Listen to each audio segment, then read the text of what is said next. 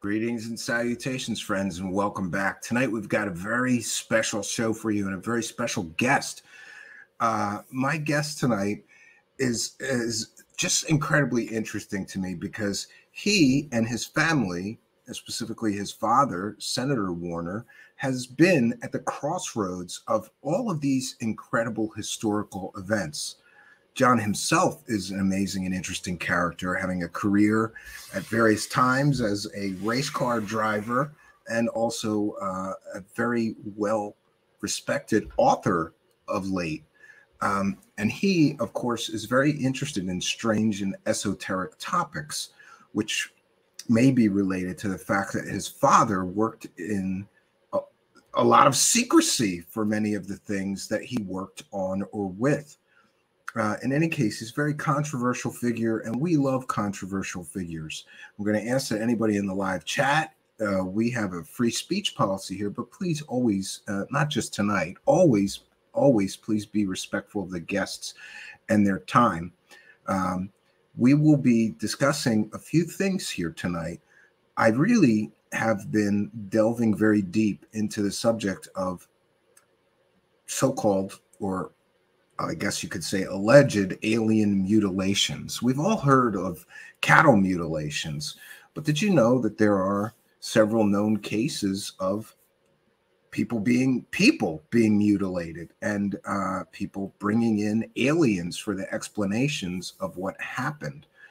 And there are also historical ties to some of the so-called UFO crash retrievals, which are very, very interesting.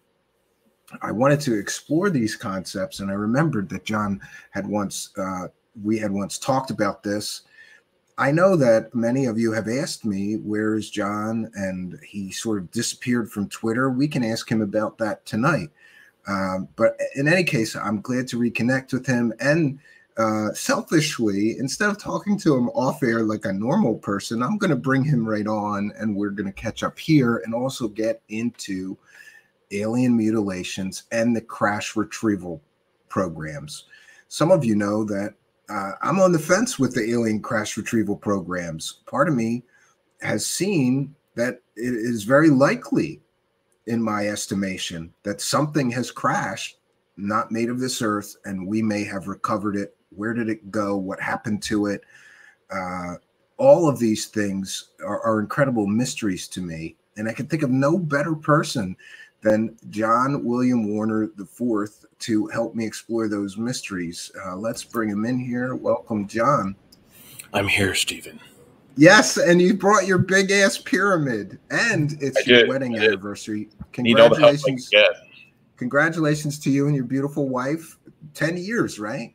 10 years, very happy. Never had an argument. She told you to say that, I bet. No. We do argue the fact that she doesn't keep enough gas in her car. That drives me nuts. Yeah. Warning lights are flashing. The tires are low on air. I think that's the curse of a man. Every time, I never borrow my wife's car, but every time I do, it's on E, you know? And you go, oh, I hope I make it to the gas station, you know? There's some sort of metaphysical issue going on in hyperspace that's really causing this problem. But listen, for those unaware too, you are also the cousin of Christopher Mellon. And you have been, like, I don't know how to say this politely, but I'm going to try. You have been critical of some of the claims and projects that Christopher Mellon has been involved in for quite some time now. And I think that's interesting, you know, and both of you are from very wealthy, some would say famous families, and well, we're the same family, the Mellon family. Yeah. So yeah, we know each other going back to camp when we were kids, and you know, I met him through the years. I knew his brother Matthew. You know, they're very nice people, and he and his wife, they're wonderful people. I take umbrage with what he's doing right now with Lou Elizondo. You know, they're lying by omission. You know, there's no other way to say it. I mean, you know. Their program, you know, with the UAP task force and Senator Rubio Gillibrand, and now it's, you know, Avril Haines, and you know, she's Undersecretary of Defense, and now they've got this new guy Gary Nolan, you know, and Actually, I like the physicist on their team now. Was Travis Taylor? I like him. You know, he did the redneck rocket thing on the History Channel. Yeah, he's entertaining. Channel, yeah. You got to give him that. I'll give him that. But you know, they're doing this wimpy, you know, childish dog and pony show. Yeah, I'm critical in that vein. Yeah, and I wondered if you had heard of, you know, Stephen Greenstreet of the New York Post is really kind of going after some of him, yeah, more ridiculous claims. And recently he released a video, and I didn't know that you had seen this, but it's very short. It's like 20 seconds, but I want to play this video for you about your cousin. This is made by Stephen Greenstreet of the New York Post. And by the way, fair use, we're going to be discussing the video, but I thought important to get your reaction. Let's and it's funny too, John. Here we go. Now, goddamn it, Bobby. I don't care what Chris Mellon said on Fox News. You're not giving money to that blank 182 fella. But Dad, they promised to build a spaceship. No one's building a spaceship, Bobby. But the Daily Mail reported that. Those people are all insane. Well, that's interesting. Yeah, that kind of says it all. You know, their whole program with Tom DeLonge was goofy and weird. I mean, even by UFO disclosure standards, it was goofy and weird. I was like, what the hell? I mean, Stephen Greer called me up and he's like, what is this going on? I'd never even heard of Tom DeLonge. What was it, 5 years ago? I had to look him up. I'm not a punk rock fan. And you're not a 12-year-old girl, so you wouldn't know about his music. Yeah. You know, the whole skateboard thing. I mean, whatever, man. Do your own thing. But it was weird. And now Chris, his latest thing was he was at the UFO conference in Barcelona. And lo and behold, Linda Moulton Howe interviewed him. And boy, was that a boring shit show. I mean, he said nothing. And she said nothing. And, you know, Linda Moulton Howe, I mean, 40 years ago, my mother gave me the book, Alien Harvest, about the cattle mutilations, because my mom owned a piece of land in Colorado where there were mutilations. And they had been seeing, you know, Black Hawk helicopters and whatnot. And, you know, this is in the early 80s, you know, and so Linda Moulton Howe was on the forefront of that. But I'll tell you what some people in D.C. told me, my sort of circle of, you know, ONI and CIA retired people, is they said, and I can't prove this, but they said that Linda Moulton Howe sold out way back in the late 80s because they told her, somebody, CIA or somebody said, you know, you can speak on anything you want, but not the human mutilations. Yeah, that's interesting. So she's allowed to talk about cows getting mutilated by aliens, but not humans. Cows, apparently, you know, and I think back in the 80s, that would have really freaked some people. I would have been freaked out, for sure. The cows were bad enough. I remember that I saw one, you know, on the ranch. It was all desiccated. It dried up in the sun, you know, on the Utah border. It was very hot. But you could tell a laser scalpel was used.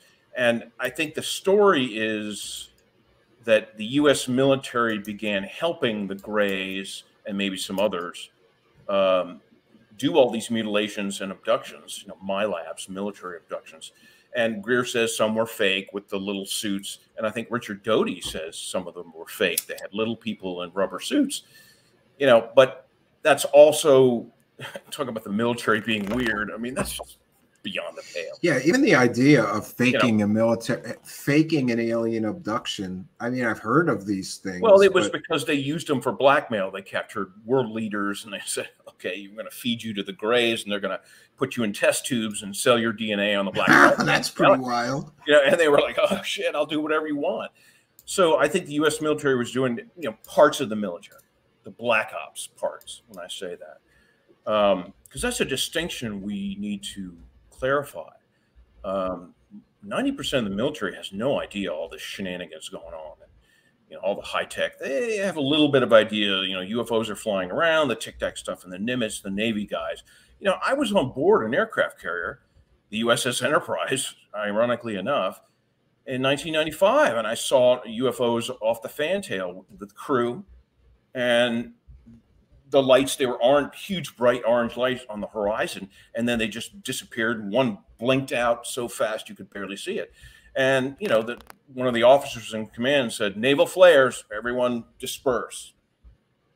And I remember Chief Petty Officer saying, you know, they always tell us that. It's bullshit. You know, we know the difference between naval flares and UFOs. And so, you know, I spent 2 nights on board the carrier with my dad, and it's true. I mean, the Navy's known about all that stuff. And just because the Black Ops do the MILABs, that doesn't mean that that's just a cover also. So they can say more plausible deniability. So it's like, well, they're, you know, somebody's going to ask Chris Mellon about alien abductions. I think Linda Moulton Howe did. And he said, oh, that was just the military having fun or something. You know, that's what they're going to do. They're going to use it as a cover story, you know, the fake abductions. And do you really believe that fake abductions are happening? The military is like, you and I disagree on some things, and I don't think Greer's a very credible source, but he calls it stagecraft. That the United States government does something called stagecraft, where they pretend to do these abductions. You think that's really happening? That's a point. I think some of that is real. If you think about it, it's like aliens have been landing and abducting people forever. And so they finally got somebody clever said, hey, why don't we do it ourselves in our black triangle, and no one will know the difference, and we'll get them to tell us what we want, you know. And so think about it. It's a great way to kidnap, you know, a world leader or a senator or, you know, who knows, anyone, and say, you know, hey, we're the Greys, you know, surrender your prerogatives, you know. Yeah, I mean, I've heard these stories, but I think the problem for me is that I heard this from Greer, maybe Doty, both of which are, to me, maybe problematic sources. Doty is the counterintelligence officer. Oh, sure, I'm well aware. Yeah, you know, I'm a friend with Greer. I don't agree with everything he says, but he is a friend, and so I mean, the stuff that he's, you know, he's been on about for 30 years, a lot of that checks out. And that's just for me, you know, I can't, you know, everyone should think for themselves, but, you know, it does check out. And Richard Doty, I think he tells part of the truth, and then part of it is just counterintelligence and whatnot. It's weird that he never used to say anything, you know, it was just all hot air. And now he's talking about abductions. And I think that's like, oh, we captured an alien, and he, you know, the alien went wild and it kidnapped a family in a station wagon and took off. You know, he tells these stories now on Gaia and whatnot. And, you know, it's like, what are we supposed to make of that? You know, I think he's telling some of the truth, but it's wrapped up in other fabrications. And I'm trying to think, well, what's his angle? Yeah, I don't know. I think his angle might be always intel. I think his angle might be cash. And, you know, for Doty, I thought he was an interesting character just because so much of the UFO mythology we can determine came straight from him. The Serpo files, he's been accused of floating that story. And, of course, the Benowitz case. And I just don't know what to make of him. And then now he's saying some things. Oh, by the way, thank you, Jason M. We appreciate your kindness, generosity, and support. I think that lately he said some ridiculous things, like he has a list of all the people in and out of Area 51 for a 10-year period. Who gives a shit? You know, he's well, he said that because now he's floating that Bob Lazar is on that list. And yeah. I mean, I don't know. I asked Area 51. I believe that. But I asked around, and like, if he had a list of everybody that flew in and out of Area 51 for 10 years, the government would come and arrest him and take it. They wouldn't just let him have. He's still working for the government. He's working for the man. Well, maybe that's why they haven't taken it. He's got an approved list, and he's got a script, and they say, you can talk about this story and that story and that story. And probably some of them are true, some of them are fake, because if he's grilled someday by someone genuine, you know, he can say, well, you know, that story was just a cover story. And so it's not true, you know, and so they always like to have a lot of plausible deniability in their little wallet so they can pull it out. Yeah, I think I just take a lot of what he says with a grain of salt because, oh yeah, you know, I'm a computer science guy, and another computer science guy sort of proved that the Serpo files came from his IP, his known IP at the time. Yeah, but in other words, it came from his computer, and he denies that he wrote it or whatever. And then we have the Benowitz case where he purposefully misled people to believing it was aliens when it wasn't. He filled up Linda Moulton Howe with a bunch of fake information that he now claims was real. And now he's saying, I have a list of everybody in and out of Area 51. He may have been the person that did the MJ-12 documents, and now he's got news stories. And of course, I guess to keep the gig on Gaia and keep those guest appearances rolling, he needs new stories, you know? Well, I can only comment that my dad said that most of the MJ-12 files were legit. So, you know, people can. Yeah, a lot of people think that early dump was real, and then later people tagged on it was fake given ones. it was on microfiche, and it was given to someone in California and Hollywood, I think, and then it was given to Stanton Friedman. And and Bill Moore as well. All my military people say Stanton Friedman was the real deal. He was not a CIA or anything. He was the real deal. But Doty, you know, they'll blame a bunch of stuff on Doty. You know, I don't know. He's another tool in their toolbox. So they're telling us about alien abductions and alien crash landings, survived ETs, you know.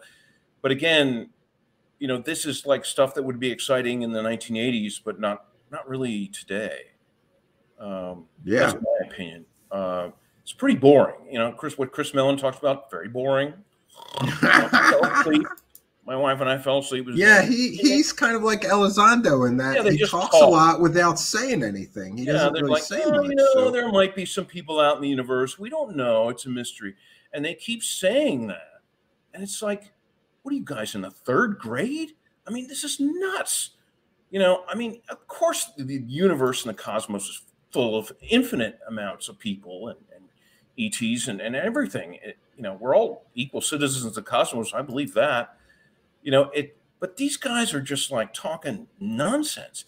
I'll go back to what I said in our original interview. I really think they're doing a good job poking the disclosure movement, you and me and everyone, to up our game, because they're never going to disclose any of the heavy duty stuff.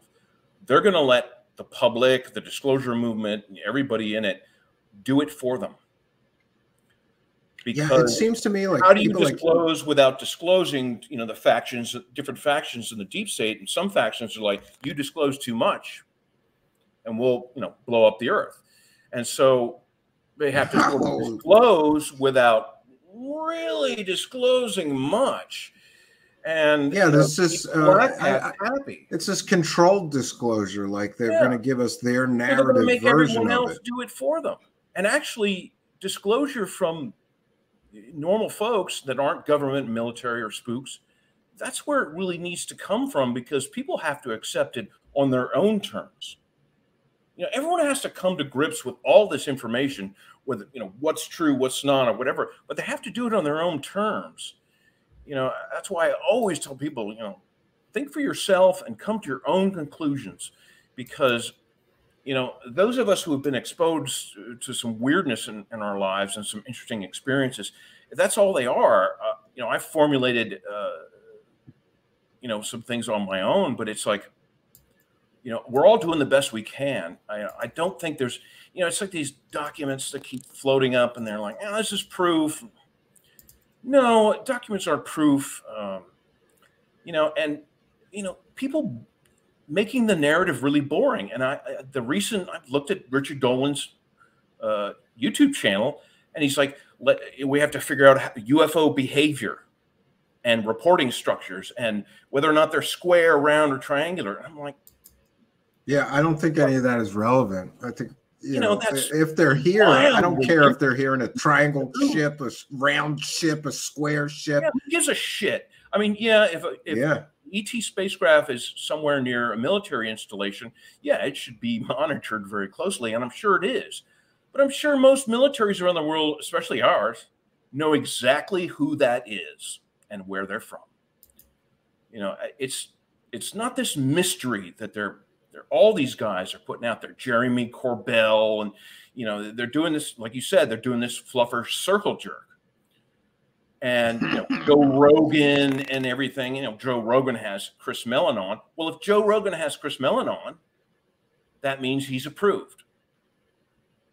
Whereas, you may be right. Yeah. Yeah. And some people have wondered why Elizondo didn't. Everyone else is not approved. I'm sorry, but I'm in the not approved camp. I mean, they're just going around in circles. Yes. They're just going around in circles, the same old bullshit, you know, boring stuff. Oh, a UFO was seen, you know, over, you know, Fort Meade, Maryland. Okay. And, oh, that's it. You know, I mean, that's all they do. They're talking about the subject, but they're not really talking about it. Yeah. And I have this problem with Lou Elizondo, like he'll say stuff and then he hides behind his NDA, you know. Right.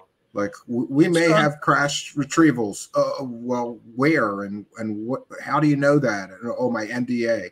Like he couldn't say that even if it was an NDA or clearance issue. He would lose his clearance immediately. So he's hiding behind this NDA constantly every time he gets in a pickle, and he goes right up to a line, but he doesn't cross it. And the games with TTSA. You know, I have a real problem with the fact that they collected $2 million from the public, promised everybody a spaceship and nothing, and now they're collecting money again. But Elizondo and Mellon have since left. Yeah, it's all a game.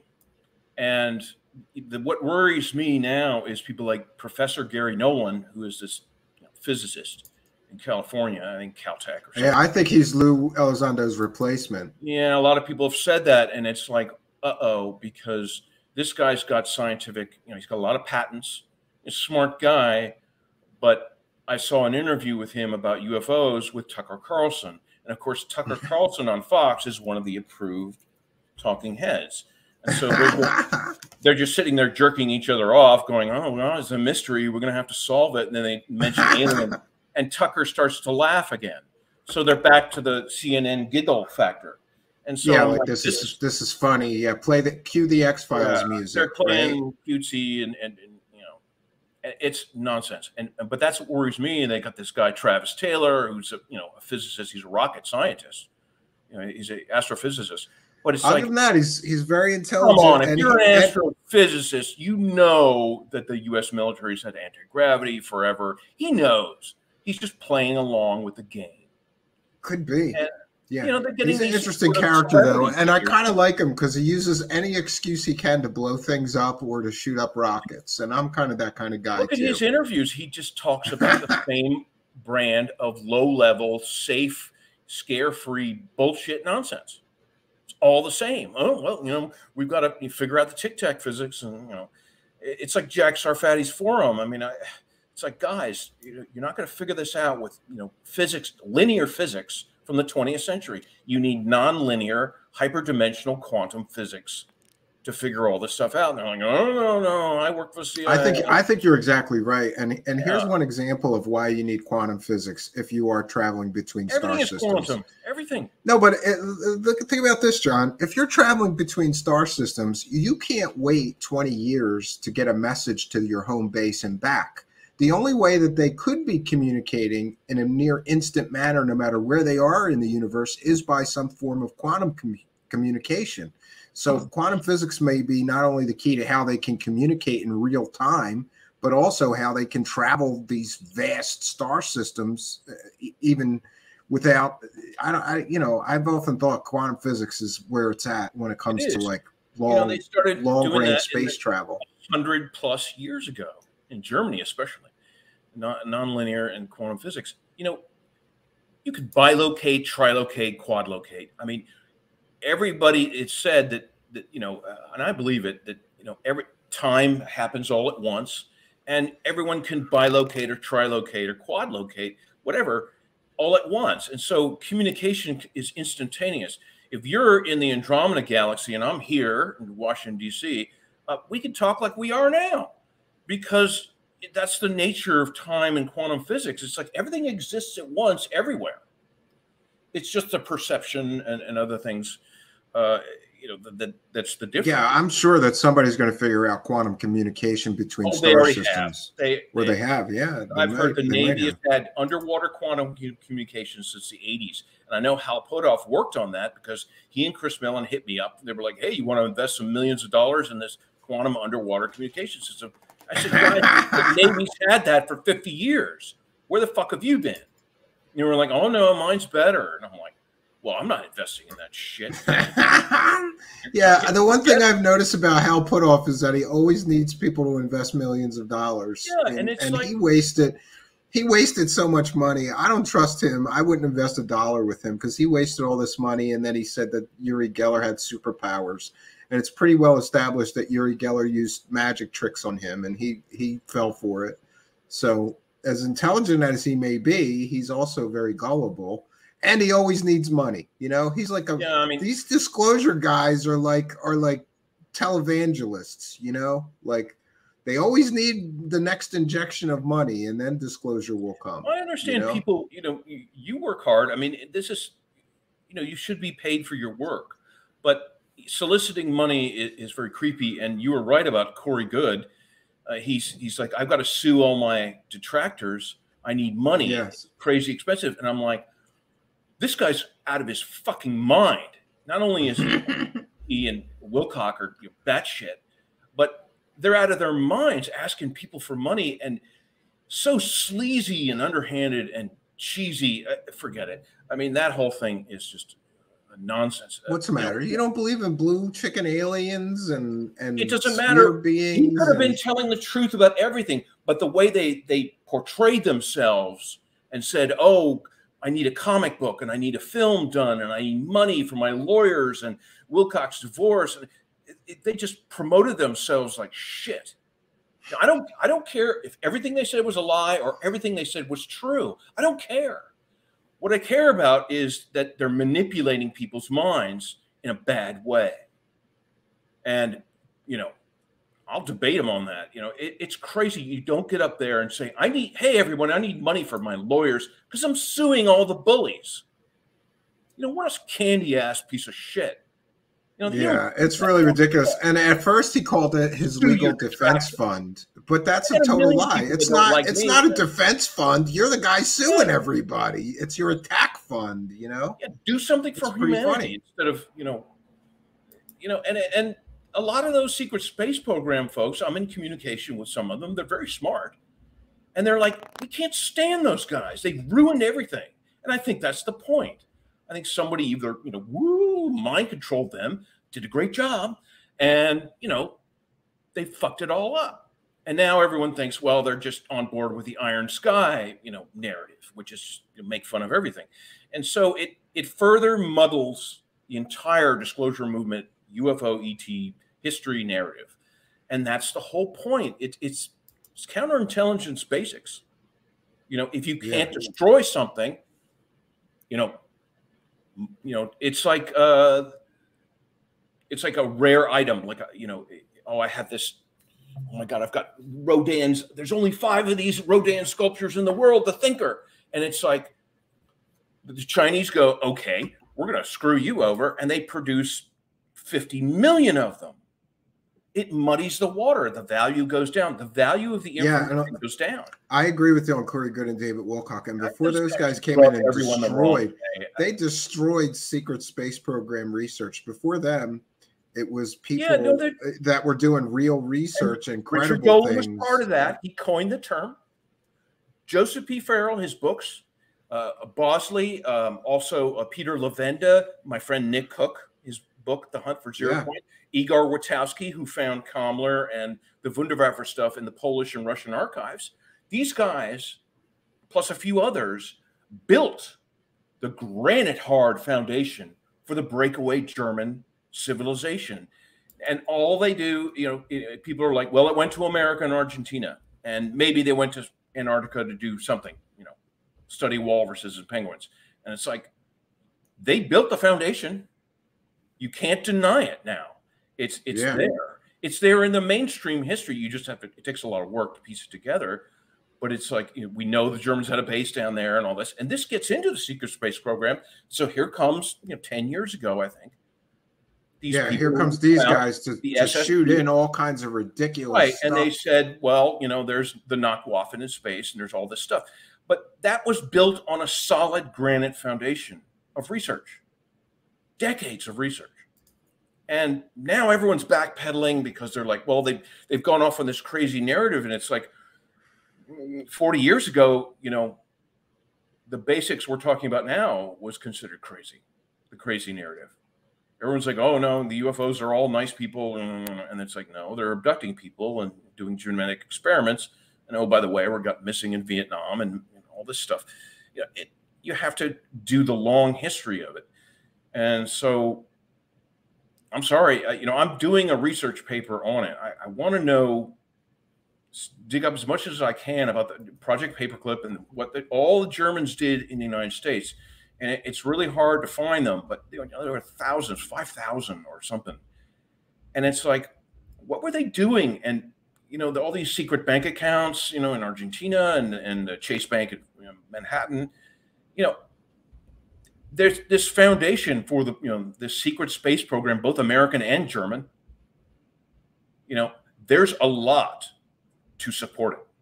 Now, how big it is out there, I don't know. You know, no one's quite sure, but there's no doubt in my mind it exists. The Space Force were created as a cover story for that shit. I couldn't believe it. When the phrase Space Force news came out, I thought it was a joke when it first came out. And then, you know, my wife was like, no, it's not a joke. I couldn't believe it. And I was like, they're sounds like a joke. Space Force. For everything. Space Force, yeah. John. It's Space Force. They're building a cover story for everything. And they're like, oh, the new spaceship you saw in the sky over Manhattan? Oh, that's Space Force. And it's like, oh, those aliens with military officers in the Pentagon? Well, that's Space Force. So they've got an out for everything. I mean, it's not going to last long. American people aren't that stupid. They're going to be like, wait a minute. You can't. What about all the millions of sightings? Well, we don't talk about that. Chris Mellon, let Chris Mellon answer that. Yeah, now, somebody said space farce. You can't pass the buck in this UAP task force, the UAP office, on the Congress, back to the Pentagon, back to the CIA, back to the Space Force, and just beat the ball around. They can't do it forever. It's like a juggler just adding more balls. And they're juggling with like 12, 15, 20 balls, hundreds of balls. But at some point, it's all going to come crashing down. You can't keep adding balls to the juggle. You know, that's the simplest way. You can't keep adding balls to the juggle. I'm going to remember that. That's actually a good analogy for what they're trying to do. They're really juggling now. UAP task force. No, ATIP. No, AARO. You should look up all the, I'll send you my article that I'm writing. I'm writing a serious article. I don't think anyone will print it, but I'm going to write it for people. I'm going to send that's it. And it's like, you can't even believe the amount of acronyms around the UFO file that they create and they get rid of. Of course, they don't get rid of anything. It just goes to a different department. They fill it with different people. And so there's all these AARO, Aerial Reconnaissance Anomaly Office. What the fuck is that? They're just, oh, you need to talk to the AARO for UFO information. Oh, you need to call Senator Gillibrand on Capitol Hill, the UAP task force. No, you need to, and around and around and around the juggle goes. But they're adding more and more balls. And John, I just want to make you aware that there was a troll in the chat, and people are very. This guy is not very. Listen, you and I agree on some things, disagree on others. And because I'm not yelling and screaming at you every time I disagree with you, somebody is upset. I'm just letting you know. Feel free. And but here's the thing, John. You know how tough this job is? Because for some reason, people think just because I talk to somebody that I agree with 100% everything that they're saying, and that's just not the way the world works. I like John because he's into these wild things and the wooer side that I don't get into very much. Don't worry about that. So I can get the updates from John of the more esoteric or like stranger things, because sometimes I put on the brakes for that stuff. But I know John, like, he will listen to all of it, read all of it, and then make up his mind about what he believes, like he was talking about earlier. What sticks to the wall and makes sense logically. And a lot of times it doesn't make sense logically, but it fits. The puzzle pieces fit. Yeah. So I remember 20 years ago, I was like trying to get my mind around time travel. That kind of freaked me out 25 years ago when I first heard about it. I knew space travel was time travel, but the fact that they could militarize it, that was something new to me. And I was like, oh shit, Project Looking Glass. And I quietly asked around my friends about this Project Looking Glass. And most said they don't want to go there, didn't want to talk about it. But my one guy said, yeah, it's real. It's a little different. You think that's really real? But come on, John. The sources for that are Dan Burrish and Bob Lazar. Those are the primary sources, though. Time travel is part of space travel. It has to be. And so yeah, with time being relative, sure. Yeah, time is happening all at once, and so you can access the past, present, and future with enough technology. It's really not that hard once you get over sort of the freakiness of it, because we've grown up in a reality where they've taught us about linear time only. And so once you get over the hump, it's like a big deal. You just plug it into a GPS in a spacecraft and you arrive, in another galaxy at a planet, and you're like, oh shit, I'm 5 minutes early. I'll just wait. And then you wait 5 minutes. It's like, all right. That would be an interesting, an interesting machine to have. To come back 5 minutes before you left so the timeline isn't disrupted. It makes sense. And a lot of sci-fi movies dig into that. And so, I'm absolutely sure a lot of these sci-fi movies, while a lot of them are junky, they do tell us bits and pieces of the truth. Yeah, and also, isn't it scientific fact that like if you had enough energy, you could manipulate space-time. You could manipulate it. So if you have a 0-point system that's powerful enough, you got plenty. 0-point energy, John. I am at the same time very skeptical of it, but very excited by it because I have built these crystal power cells. And I don't understand the physics of it. I'm not a physicist, but I can tell you that they put out a tiny little bit of power. And forever, you can power an LED for 2 years off of one of these little crystal battery cells. Piezoelectric. It's like and you could not. A stone. Stone is crystal, and so it's piezoelectric. John, I have all the parts. I have all the parts here, and I want to build. All I want is a 12-volt version of this that'll put out 1 or 2 amps. If I had that, then I know you could just reproduce that and you could make a 12-volt crystal power cell that could put out 40 amps or power a cabin or a house. Or crystal technology has been with us since the 1910s, says radio. The guy with the big crystal pyramid next to him. So that's we have to believe him. Or something. And it's so I mean, I'm not a physicist either, but if you read the physics of the bell and all these other stuff, it's not that hard. I think they figured out free energy early on, and the German experiment with the bell was trying to do more. They were pumping electricity back into it, which was very dangerous, of course, but they're the Germans. And so you believe the Nazi bell really happened? Oh, yeah. That's a real thing? There's some evidence of it for sure, but I'm still on the fence. Understand. But let me tell you this is how you do it for me. Okay, the USS Nautilus in 1955 was the world's first nuclear submarine. Sure. That we know about.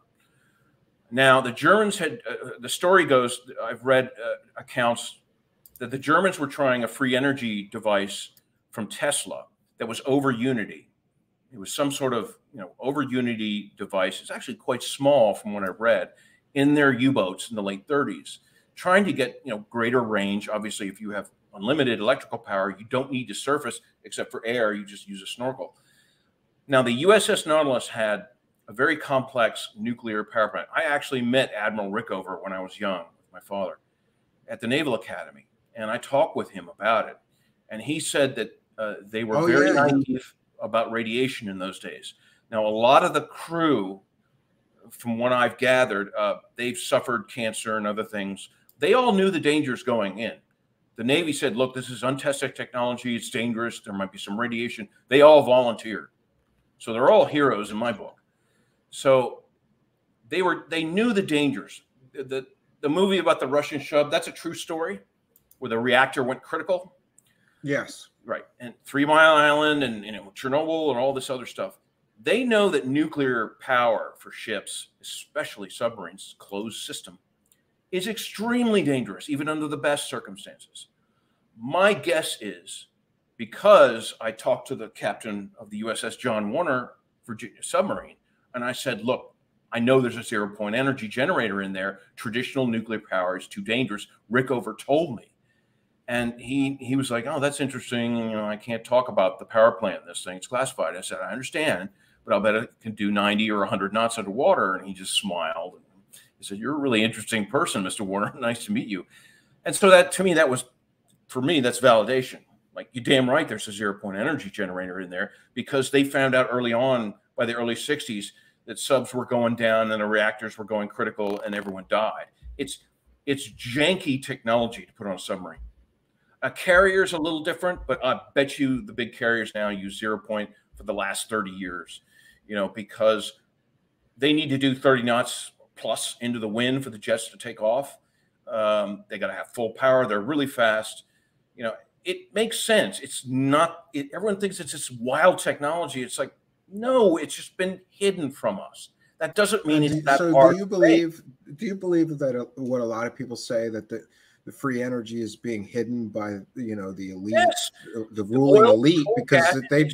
If I was on the board of Exxon, I agree with people that say that line, you know, oh, if we had this, it would change the whole world. Because imagine if you didn't need to work. It's going to happen. You work a third of the time. You don't have to pay for heat. You wouldn't have to pay for. Oh no, you'll pay for it. You'll pay for it, Stephen. They'll charge. Oh well, if you had a free energy device of your own, you wouldn't have. No, they won't allow that. Exactly. No way. You got to keep us running on that treadmill as slaves. It provides a signal when you spin it up, because it's a torsion field. It has an electromagnetic signal, and you can, you know, on a wavelength, and you know they can detect that. And you think they're trackable if somebody? Oh yes. Creates one. Oh, well, I better worry about the men in black, because I got a bunch of crystal batteries sitting 10 feet from me. If you built an over unity free energy generator of a certain size, they'll come knocking on your door. Yeah, Kate Schneider is here. This is Mrs. Dark Journalist is here, and she says she believes they're hiding this technology. A lot of people believe that. I believe that, just like the UFO field, though, John, you have to admit there is a whole lot of profiteering hucksters in the world of free energy. It's like anything else. You know? Yeah, there's a lot of fraud and a lot of fakers, and you know, it's rife. It always has been from the get-go, from the late 40s, early 50s. You know, flying saucer movies. They were trying to tell us some truth, but keep it in the fiction category. And then they just blew it up in the 50s. Somebody made the decision right around 54, and everything went dead. They were like, no anti-gravity cars, no nothing, no nothing. And the CIA was like, no, just make stupid movies from now on. Well, I do know from historical research that in the late 50s and then in the early 60s, they were really pushing this whole idea that aircraft would be electrically powered by electrogravitics or other technology. Very, very soon, you'll be getting on an airline that's electrically powered. They thought it would. And then all of that, and all of the major manufacturers, Boeing and all of them at the time, and they all invested heavily into researching this electrogravitics and all this technology, and then it all disappeared. Well, look, and that's suspect to me. Do the math. You know, in my new book I'm writing now, it's called Sanity Was a Luxury. That's the title. I sent you that.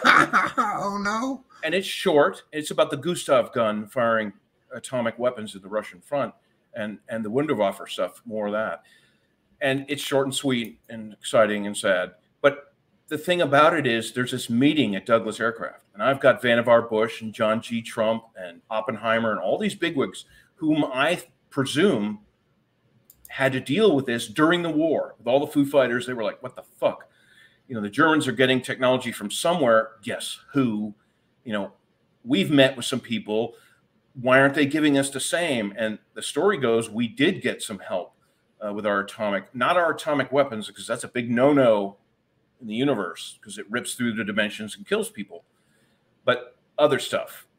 And the thing is, you know, in the 50s, they did the math.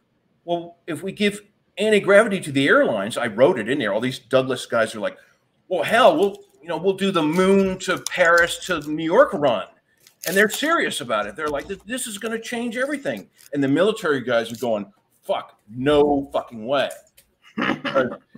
We don't want you treading on our moon base or whatever, and our stuff. But there's no way, because you're going to make huge profits, because you're not going to need, much. You're going to need ground crew and things like that. But the maintenance goes way down. You're not using fuel, kerosene, Jet A, all that stuff. They figured out the numbers on all that stuff in the 50s, and they were like, shut this thing down.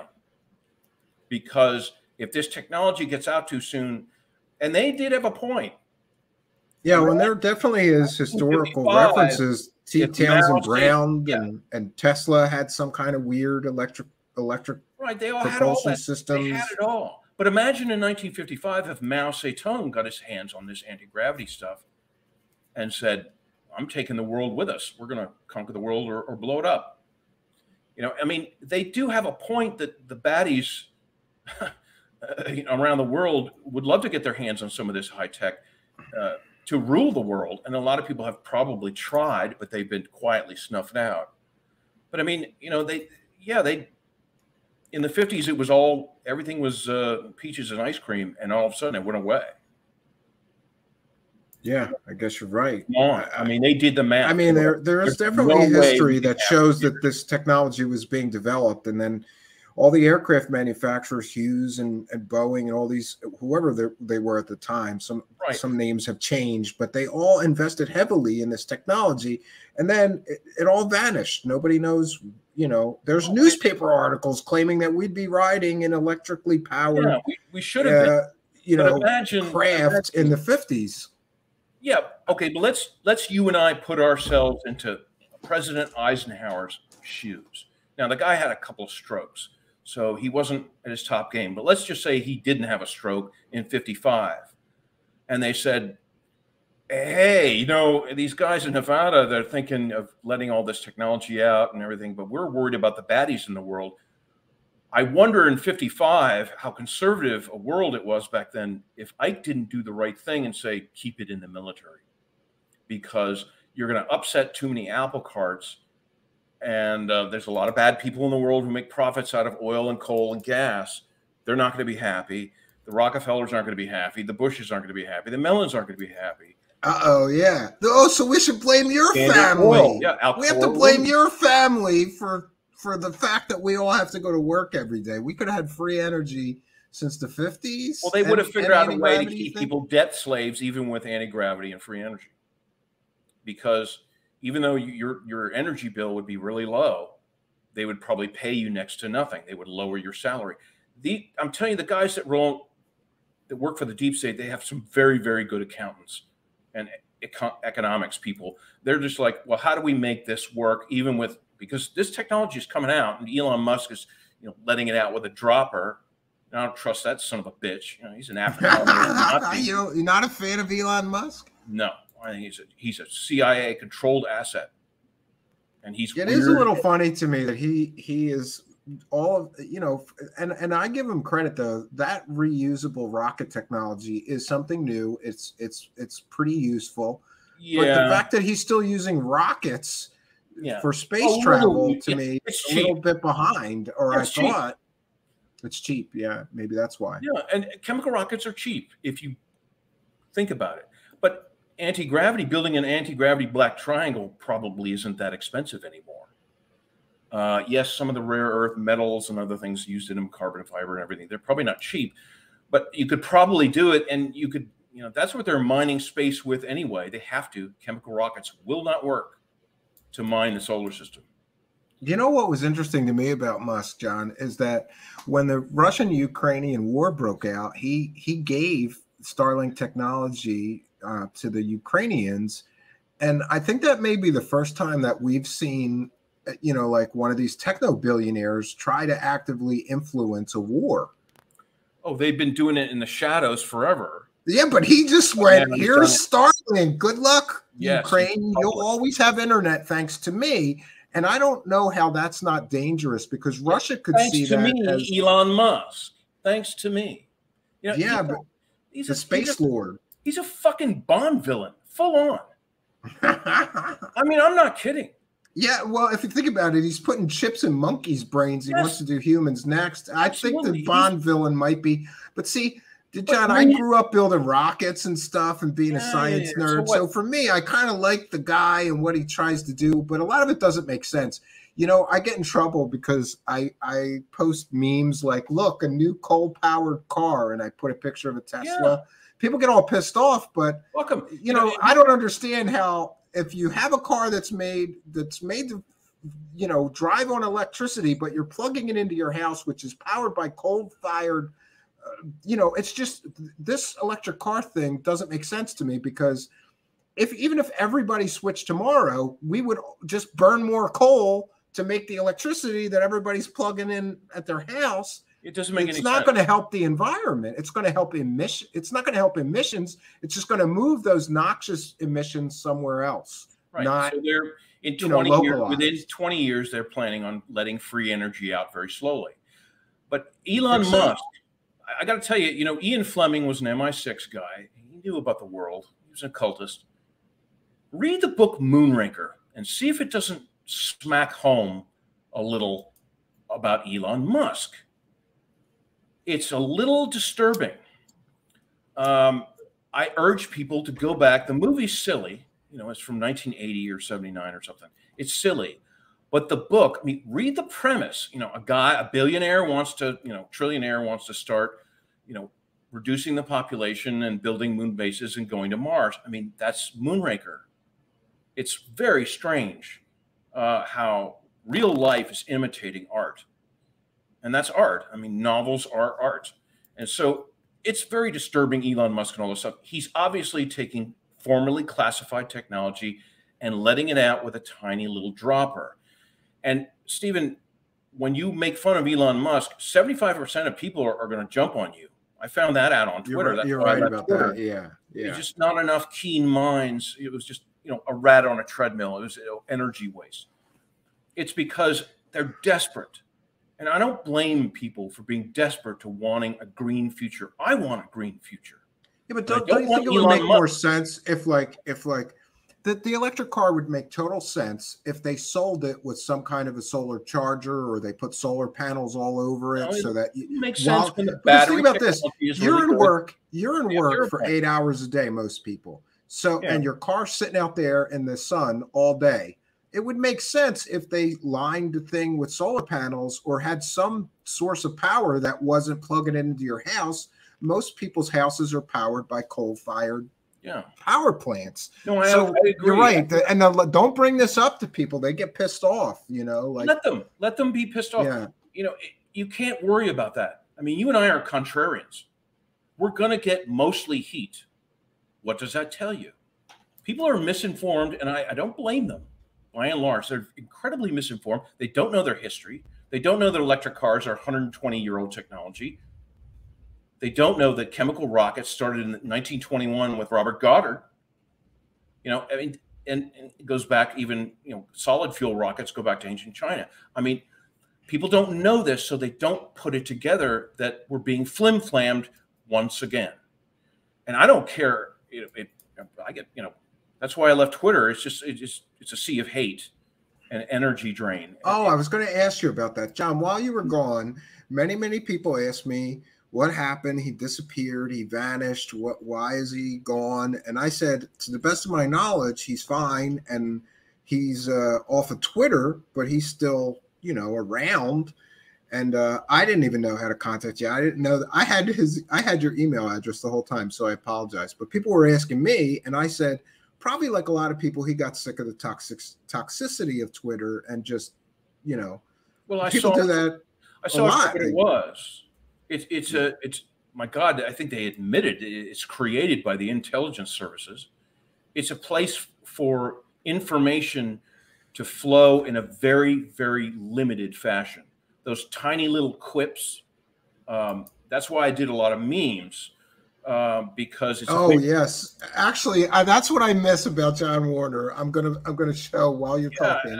I'm gonna show some of your memes because on that. One of the reasons me, and of course others miss you being here on Twitter is because I told everyone to fuck off. You know, I'm not here to be liked. Yes. I'm not here to be liked by people. I don't care if people like me. You know, you're not doing this. That's why I'm on here with you, because you don't give a shit. You don't care if you like me or not. If you're doing your job, if most people don't like you, that's just the way. Then I must be doing a good job then. I don't know about most people. I think it's 50-50 sometimes, you know? And isn't it funny, John? Like, no matter what you do, half the people are going to love you for it, and half the people are going to hate you for it. I got some other show host busting my balls about this Anjali. Oh, you hosted her. But we actually investigated this girl, Anjali's story from beginning to end, and it's largely because of our show and a few other researchers that we know that she lied about her whole story. We got to the guy that was supposed to be like a corroborating witness, and he said none of this happened. She was high, you know. So I stand by. But it is funny.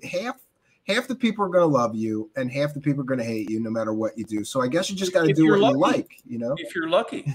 This one's great. Look at this. I did this for a friend, and I posted it on my little forum with the physicists. But it shows you, you know, and it's so funny because people think they're real, and they might as well be. You know, I mean, the sailors. I've talked to some military people in the last year since I've been on with you. And they're like, we're getting really angry at the public thinking we're this bunch of dolts that don't know anything about UFOs. We do. We see them all the time. These are Navy personnel people. You know, the veterans that come to my farm for the wounded veteran hunt, they're like, oh, yeah, we've seen them. And the military tells us to shut up, and we're really angry about it.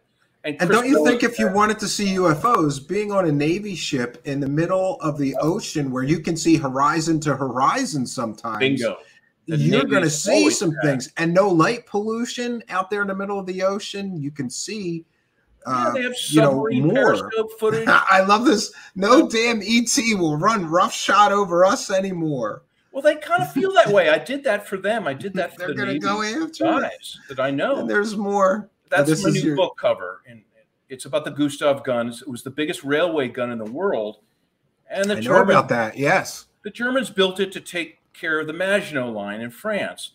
Well, they just went around the Maginot Line, and so they're like, "What are we going to do with this giant gun?" Hitler calls it his steel fist. Now they had to lay dual railway tracks. They had 6 steam engines. You know, a couple hundred freight cars with ammunition. And how many miles could it shoot something? Remember, this is long before missiles were in widespread use. But remember, this is before the V-2 rockets. This was 42 and 43 in Russia.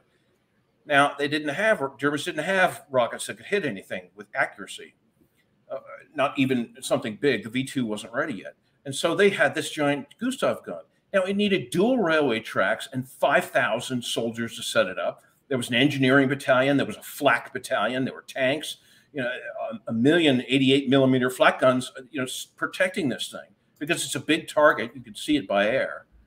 But the Luftwaffe had protected it really well, even though the Russians tried to attack it. But you're dealing with millions of tons of. I mean, that thing weighs 133,000 tons. It's unbelievable, and it shot these 800mm 7-ton shells. 7-ton was the bullet that this thing shot? 7 tons. A 7-ton bullet. That's a lot of explosives. 800mm. It's 7.5 feet tall. There's pictures online. You can find it. There's people standing next to these giant shells. Now, it's just a big cannon. And so I found several years ago, I think it was 4 years ago, Joseph P. Farrell was on Daniel List, and he said, well, this gun doesn't make any damn sense. It blew up an ammunition bunker at Sebastopol, and it was one of the biggest explosions of the war, if not the biggest, before the atomic bomb. And he said, this gun makes no sense. It cost millions of Reichsmarks to build. It took them 4 years to build the damn thing. Krupp said it couldn't be done. Hitler said, oh, yes, it can. Do it. And it got built. So what are they going to use it for? Well, as Farrell said, and I agree, it makes a lot more sense if they have exotic ordnance. Now, it's very possible the German nuclear program was a lot further along than we're taught in history. It just was. Someone could argue with that with me all day long. They were definitely getting the heavy water because we had to keep trying to sabotage their heavy water. Well, you don't even need that's for a different nuke. They had several different kind of device. You're right. right, in case one was blown up. And so they had several different scientists and physicists, Walter Gerlach, Heisenberg, Hahn, all these other physicists working on this stuff. But they probably used a little bit of uranium-235 in a 3 to 5 kiloton shell, because uranium was found in the Sudetenland in Czechoslovakia. There's plenty of U-235. Now, how did they purify it? Probably at IG Farben. And did they have the laser going in 42? No one's quite sure. They might have. But remember the 27 million casualties on the Russian front.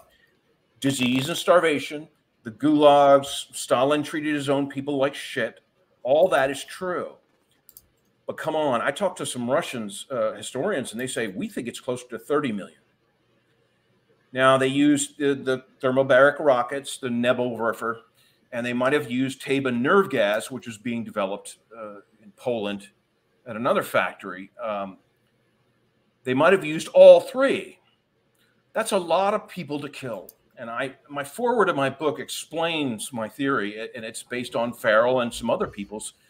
Come on, they had to have something to kill that many Russians. I'm sorry. And it wasn't bullets, bombers, tanks.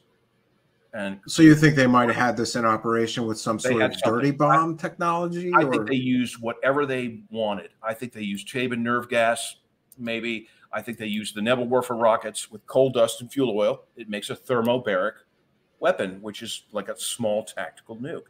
And then maybe the Gustav gun did have some exotic ordnance. It was a pain in the ass to set up. It was time consuming. But I mean, if you lob a 5 kiloton uranium shell on a Russian, battalion, bye-bye battalion.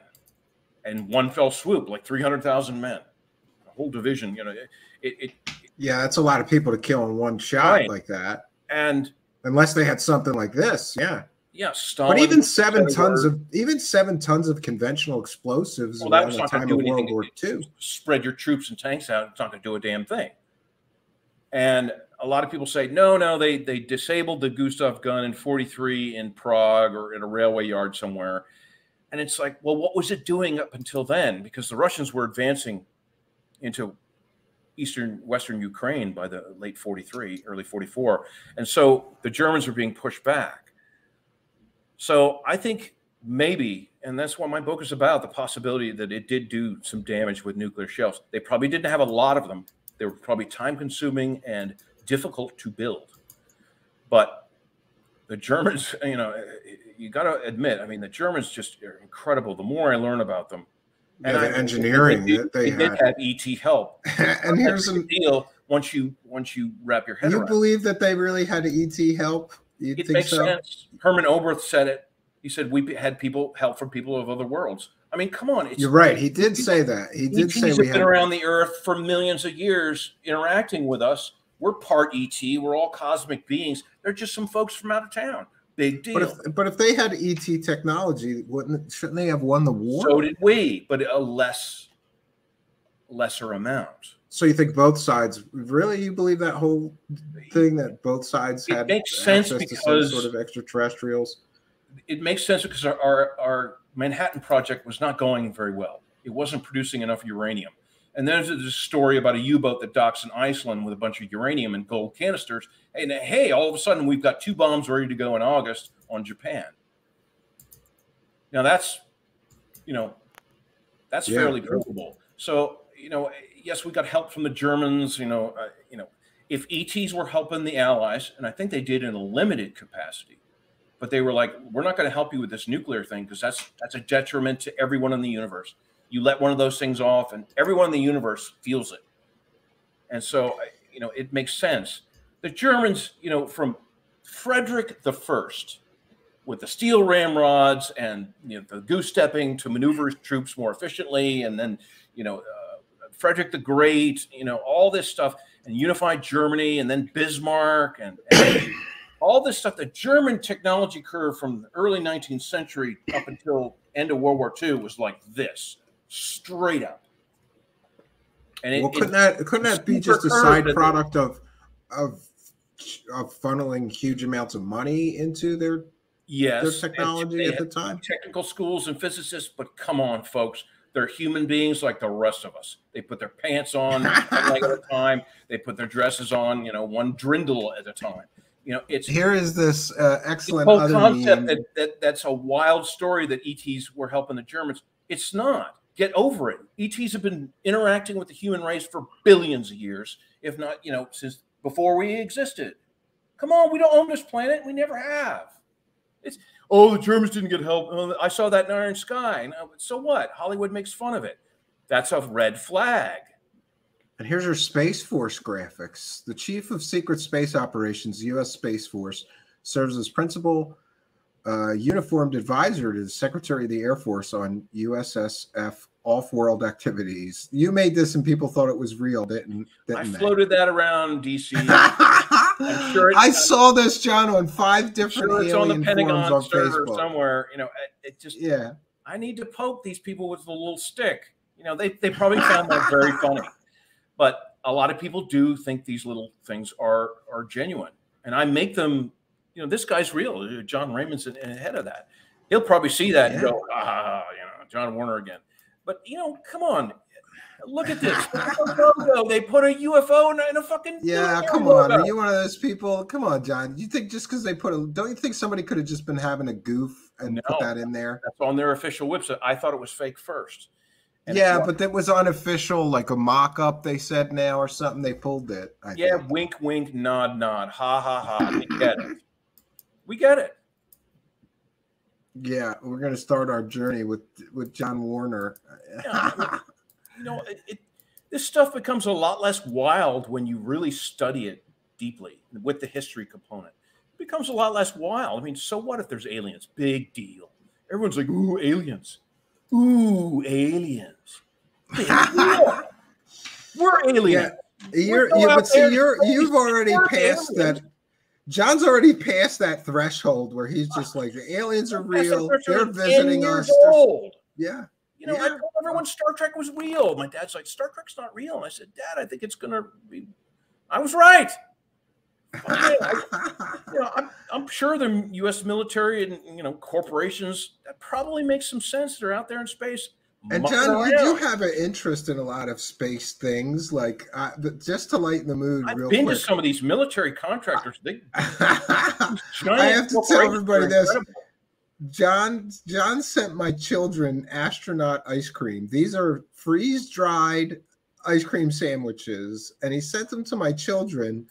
And my children went crazy for these things, so much so, John, that they teamed up. Right. And the younger one figured out how to get the hook off the pantry with a lightsaber. He could jam that. And then he sends his brother, you know, they do this with cookies, too. They, you know, stand on the chair, get them down.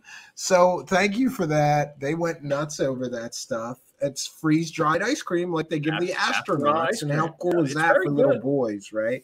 So that was thank for your you. cabin so you could go camping and stuff. But yeah, well, that too, and I also want to thank you for John sent me all this cabin stuff and survival gear, and one of the things he sent me, it's not a first aid kit, John, that you sent me. You sent me like a field surgical military first aid, and there's like everything in there. And I burnt myself. I burnt myself. Do to anybody in an emergency. Yeah. I told all my friends, I said, look, I don't mean to be you got to have that stuff. But you should prep a little bit I burnt myself real good on the wood stove. 2 of my friends prepped and no one else. They were like, Warner's crazy, fuck them. And it's like, I'm building an apocalypse cabin, so I'm ready. You need a giant med kit. What if we do have a national emergency and you don't have electricity or a phone? You can't call an ambulance for one of your kids. You're stuck with what you have. Yeah, and thanks to you, John, I have this amazing medical kit. I went in and I didn't know. I burnt myself at the cabin, and I burnt myself pretty good. Blister burnt, like second, maybe, I don't know. And I knew I had a first aid kit, but I had a crappy one, had nothing in it. I go, oh, John sent me that med kit, and I went in the pack, and there was stethoscopes, scalpels, those forceps, all kinds of bandages and dressings, and burn cream. So I put burn cream on it. I put a dressing on it. It was fine in 2 days. So thank you very much. I saved your life. I saved your life. Well, at least save me from being in, you know, you look at this, the troll is still here. Sounds like a payment to me. Yes, John is bribing me with a Christmas present. Shut up, you dumbass. Don't listen to those people. You know, that's what Twitter, you know. No, people keep timing this guy out. I don't know what his problem is. A lot of these are robots. They're bots and trolls. They're always sock accounts. There's some coward who has some problem with me who doesn't want to come here with his real name and address to me, so they use the fake accounts. But I did want to get into this. This subject is fascinating to me, and that is the subject of human mutilations. And I have found various sources that claim that along with the crash retrievals came proof or evidence that the aliens were harvesting human organs or human tissue or human blood samples. And that may be the reason why they were so adamant to cover it up. It wasn't that they were afraid that people would freak out that there was aliens, but that they were afraid people would freak out that there's aliens harvesting and mutilating people and taking parts out of people. Yeah, what is the sources of these stories though? Is it credible? There's many sources. I mean, I can't prove it. I mean, but let's look what we can prove. Look at the severe and incredibly expensive and vast security apparatus in the United States. It's unbelievable. Everyone's like, I don't have any privacy anymore. They're listening to my cell phone. It's like, you don't know the half of it. I mean, they know where everyone is and what all your biofunctions are, if that's important to them. You know, they're getting into that now. Yeah, they're going to do biomarkers. Yeah, insurance companies will drop people, but it's like they want to cover something very, very dark. What is it? That's what I ask people. It's a rhetorical question. If we've had 75, let's just say 80 years of secrecy since World War II, probably before that. But you didn't need much in the 30s. It was easy to fool people. There wasn't television hardly at all. What are they hiding? Why the secrecy? My father said it to me. The secrecy is killing this country. They all knew it, and they said that nobody on Capitol Hill could do a damn thing about it because there's so much corporate money and the CIA and the DIA and NRO. Breakaway, deep state, yeah. Okay, so if all this stuff is nonsense, why, folks? I mean, why? You tell me. So much secrecy.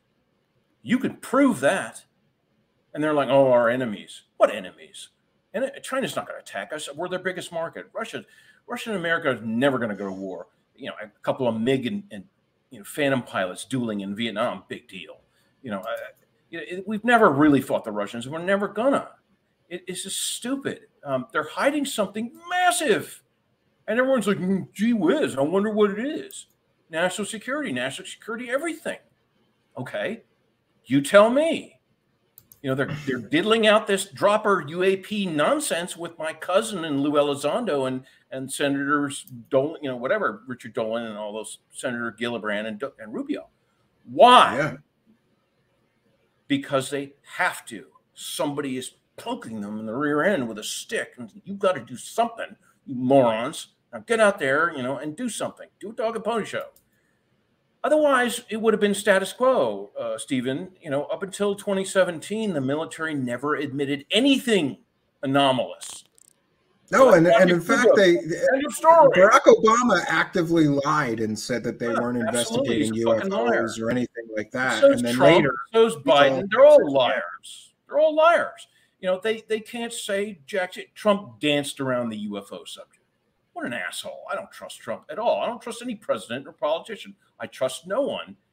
Yeah, that's one of the reasons you and I agree on many things, because you know what, John, so if all this stuff people come in here and they want me to be right or left or pick a side, and I always say the same thing. Both sides are criminals. Just because you pick one side that you decided is less criminal doesn't make they're all criminals, politicians. I don't trust any of them. You're always voting for the same. It's only one party, and that's the deep state. I mean, I'm sorry. Peter Dale Scott wrote a book on it. Please read it.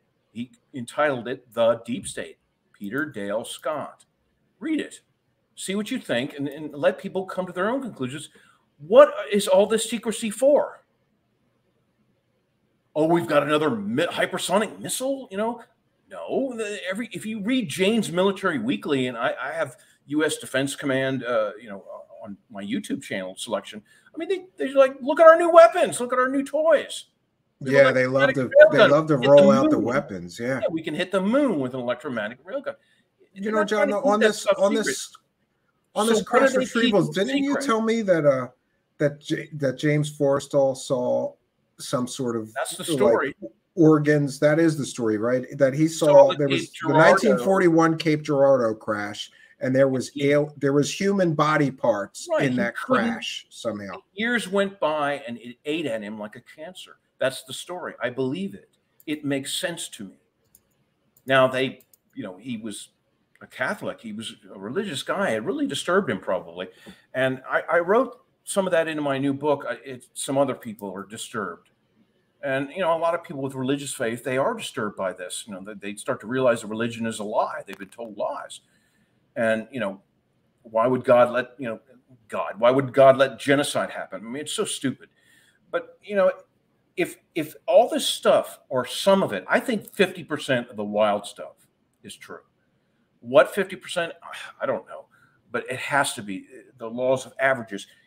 What are they hiding with all this trillions of dollars in secrecy and bank fraud and all this stuff that Catherine Austin Fitts and other people have proven? What is it?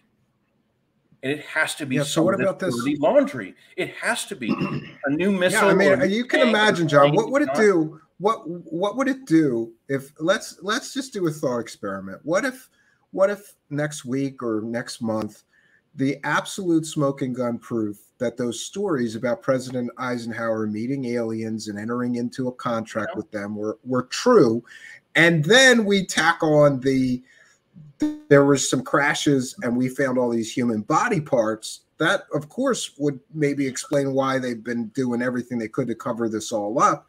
Because I think people might be a little bit upset if our leaders said, sure, go harvest organs from a select number of our population. Maybe they had to because they couldn't stop it if they wanted to. I don't know. That's exactly correct. I think Ike, the story goes, Ike had an offer from 3 different groups. Now, one story says all 3 groups were in cahoots with each other. That's probably true. But maybe, let's say, like in the film The 11th Green, they show a Jesus-type guy. And he says, we really want to help you with their spiritual development and get rid of these atomic bombs and clean up the environment. And Ike is like, shit, I don't know what to do. And, you know, being a military man, I think he chose the more conservative and said, well, I think, you know, these other nice people are showing us how to build more weapons. So the story probably is true. But if he got a Hobson's choice, which is no choice at all, it's just 3 choices that are all the same, basically, because, you know, they were all regressive or something.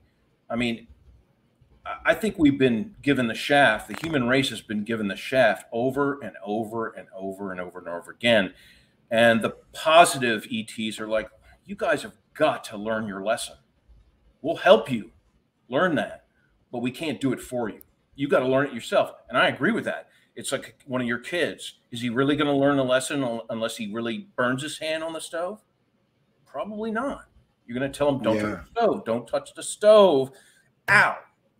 Now he's honestly, their dumb dad is probably is more likely to burn the house down. I just had a big but who cares? I just almost burned the kitchen down. Yeah, so, but you're right about learning lessons. You know, and it is interesting to me, despite what I think of her too.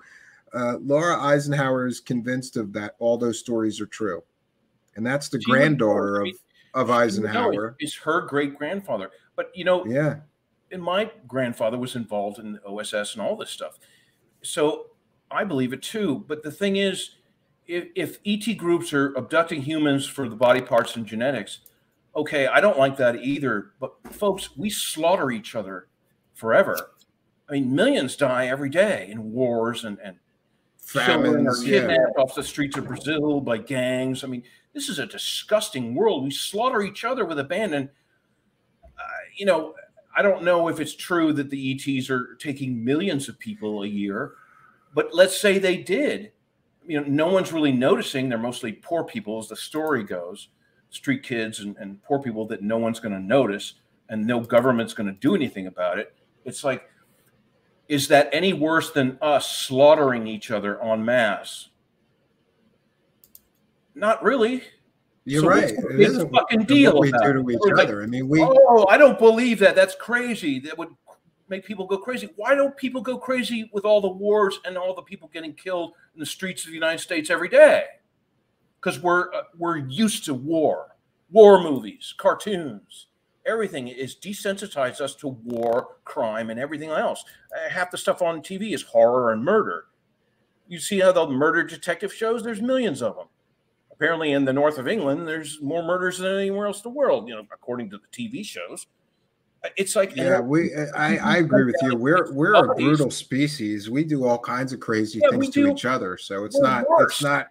Yeah, we're worse than they are. Okay, so they're taking people illegally. Let's say they take 1 million people a year, and we get trade goods in addition, technology in exchange.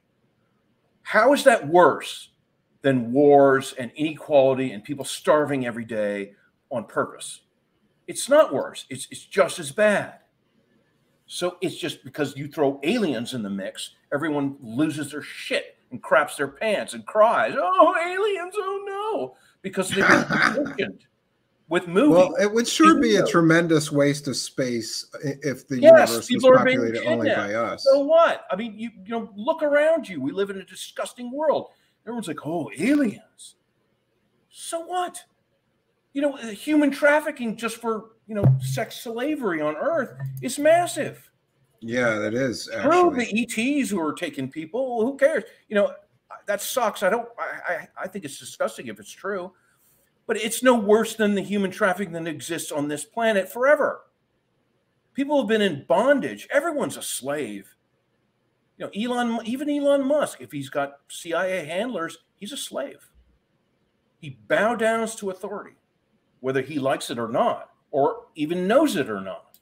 Yeah, somebody pointed out, this makes sense, John. It says, oh, aliens. Oh, no. You know, it's like we're worse than everyone out there. This person says, we study every other living creature for our benefit. Yeah. Right? And so why would other intelligent species not do the same thing and want samples? Don't you think if we discovered another intelligent race somewhere else in the universe, we would want samples of their genetics, of their, you know, we would study them. We might grab a few. The story is the SS people say that happens in the projects for the super soldier programs, because you can't just go out to space like we are now. We're weak and diseased. You know, we need our DNA augmented to survive out there for a variety of reasons, not just radiation and sun and all this stuff. It's like, yeah, did you see that 2.0 human? That's a really interesting concept. Did you see the movie Titan? That's kind of like that. They took people and they genetically altered them so that they would be perfectly suited to the world Titan. So the question everyone needs to ask themselves is, Hollywood always been telling us bits of the truth? I think it's obvious. Operation Mockingbird was real. You can prove that. The CIA. Oh, sure. That is definitely real. Yeah. So why wouldn't they be? Because, you know, if I had to guess, just do an educated guess, they're prepping us for humanity 2.0 in 25 years. Everyone's going to be, you know, augmented with viruses or whatever. And Elon Musk is going to put, you know, chips in something. And everyone's going to go to work in their cubicle on their computer. And that's that. No dissent, no nothing. They own you lock, stock, and barrel. There's no free thinking. There's no nothing. It's George Orwell's 1984 on steroids. Don't you think if that happened, there'd be pockets of resistance, though? Absolutely. You and I would be in the hills in the cabin.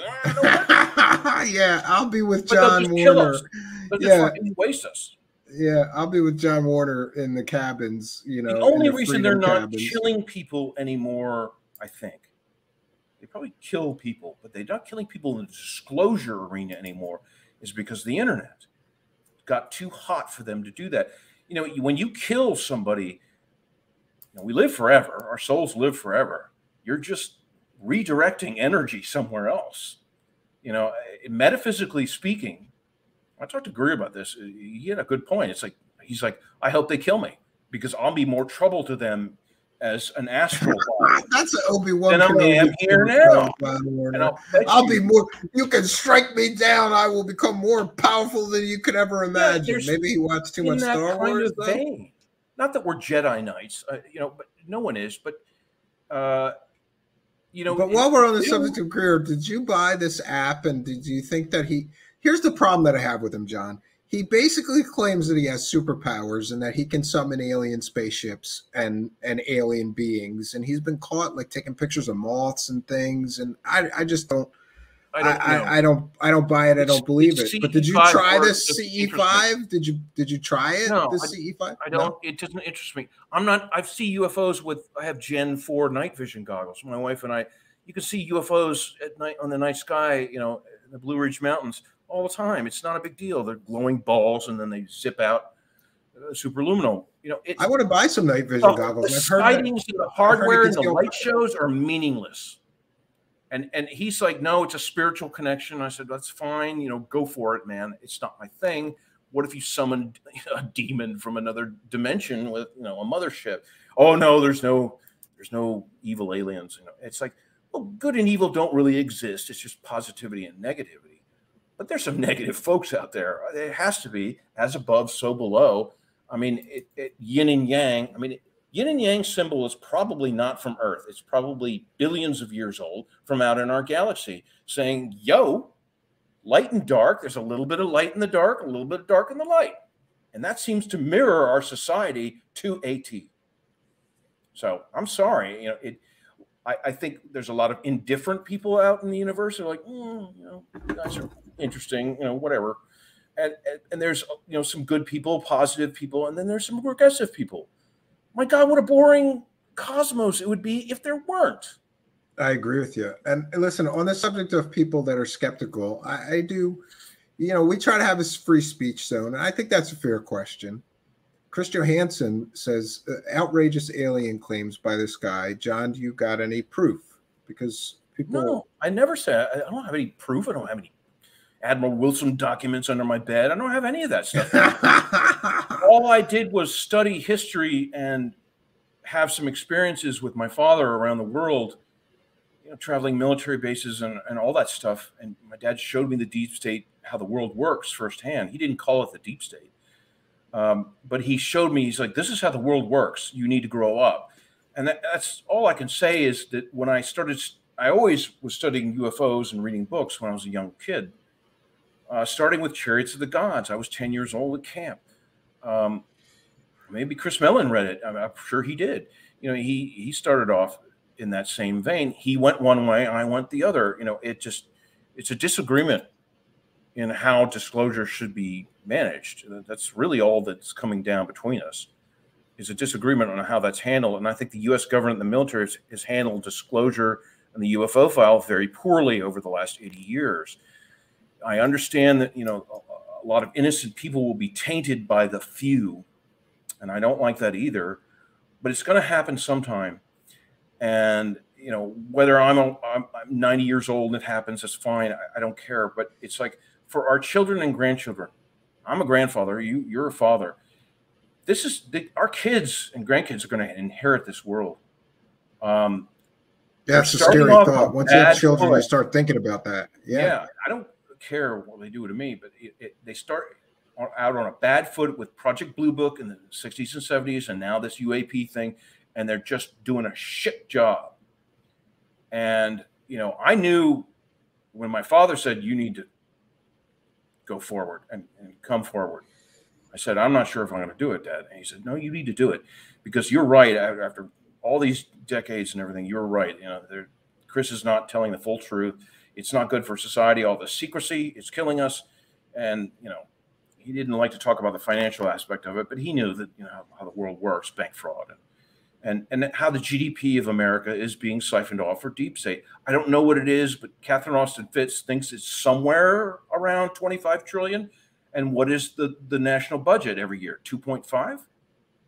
It's ridiculous. Yeah, so that's 10 years worth of our national budget just disappears. What and is nobody all knows that what for? happened to it. I ask people, it's like, I don't have proof of anything. Nothing. And John, on another skeptical note, what is all that secrecy for? If have you heard the rumors? You know that some people believe that you and your family are some secret bloodline and you know, the ruling class and the elite. Yeah, there's something to all that, but I don't know how big of a deal it is. But your family is one of those families mentioned all the time. A committee of 300 family. Now, sometimes There they're you just go. called the group, or there's different nicknames. The family, whatever. But I mean, it's always, we've been there since the Revolutionary War, and so the story is this: the Anunnaki created a caste system in ancient Sumeria. The lighter-skinned peoples had the better jobs, and they mated with the Anunnaki. The brown people tended to the hard city labor, and then the darker-skinned people tended to the brutal fields out in the desert. Now that you can prove that in the Anunnaki Sumerian Epic of Gilgamesh tablets, the epics, yeah, Ninurta and all that stuff, caste systems. That's where we got it from. Okay, so it's come on down through history. So you've got to have a group of trusty slaves to rule, right? There's a round table of people. They're the top dogs in the human side of this. The all-seeing eye, that's ET. I mean, people can argue about that 9 ways to Sunday. It's fucking ET. The Freemasons have known this all their lives. They don't call it that. They call it, the all-seeing eye. It's ET. It's not that big a deal. And it's like they're the kings and queens, all these bloodlines, these royal bloodlines. What the fuck is that from? And it's all from ancient Sumeria. The Asian world is a little different. They have different bloodlines. But in the Western world, these bloodlines do go back to the royal bloodlines. They intersect. People have done genealogy and shown that, like, Barack Obama is somehow related to George Bush, who's somehow related to the Queen of England and the royal family. And it's weird. It's a weird rabbit hole, John. It is a rabbit hole. You're part of that rabbit hole, your family, right? Yeah. But and here's an excellent question. I hope that you can answer. Everyone's got weird bloodlines. Rugged Source wants to know what 3 books you would recommend people to read. Oh, man. 3 books? Well, don't read any of mine. Let me think. You're some marketer. You're definitely a great marketer. Tough. Don't read any of my books. Okay, here's one. I would read Manly P. Hall, The Wisdom of All Ages. I have a copy. Oh, I've heard of that book. I've never read that one. Wisdom of All Ages. I would read that. That's number 1. You've got to understand metaphysics and some of the occult. It's just part of our world history. It's just part of it. You can believe what you want, Nazis and the occult, whatever. But that's number 1. Number 2, I'd say The Hunt for this crowd. The Hunt for Zero Point by Nick Cook. I like that book. Groundbreaking book. Nick's a very smart guy. He used to work for Jane's Military Weekly. I think he still does. He's not a conspiracy theorist. He figured all this stuff out, and I talked to him. He's not comfortable with it. I don't blame him. So that's number 2. Number 3, that's a tough one. There's a lot of good books. Maybe Peter Levenda, the Necronomicon. No, he wrote that, right? He wrote that Necronomicon that was popular when I was a kid growing up. Yeah, I would read maybe the Peter Dale Scott, The Deep State. That's a good book. And then go from there. Then read, J.P. Farrell and Levenda and a lot of other authors, wherever your mind wants you to go. But read those 3 books. And there's The Deep State. That's got Manly P. Hall on metaphysics, and The Hunt for Zero Point, which I think lays a good basis for this German high-tech breakaway group of people. I think there's a lot of evidence for it. So I think it'd start, The Secret Teachings of All Ages. Yes, Bosley's correct. You're right. There's another one by Wayne Dyer, of all people, The Secret, that sounds like a similar title. That's interesting to me. And if you're interested in this 19th century German breakaway story, read Bosley's books, Empire of the Wheel series. They're not easy to digest, but they're good. I'd read all of Farrell's books, if I had to suggest that. I mean, there's a lot of books to read, but those will get you started. There's some older ones on UFOs that are good. I'm not, that's old hat stuff.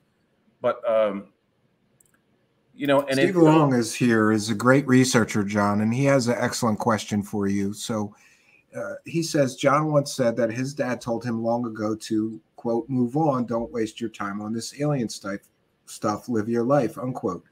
And Steve Long wants to know, how did your dad react to your public UFO conspiracy involvements in recent years? Well, in '93, Dad told me to just forget about the MJ-12 files and forget it and just live my life and don't go down that road. That's what he said. Of course, I didn't listen to him. In his last year of life, I came forward first time with Eric Hecker, and Dad was still alive. I think he died 6 months later, but he urged me to go forward. But he was, at that point, he was so old, you know, he had forgotten most everything, you know. But yeah, he was still alive when I did I showed him the Eric Hecker interview. He didn't, you know, he was in and out of consciousness. You know, he's very ill by that time. But yeah, there's a lot of good books to read. I mean, you have to read books. It's a pain in the ass. I'm a slow reader too. I really am. None of this is going to make sense unless you crack some books and piece certain things together. So your mind, it's impossible to just listen to people talk about this stuff. Because when I was doing this 20 years ago, I was like, shit, I don't understand what the hell they're talking about, until I read books, and then it filtered in. And I was like, wow, this makes sense to me.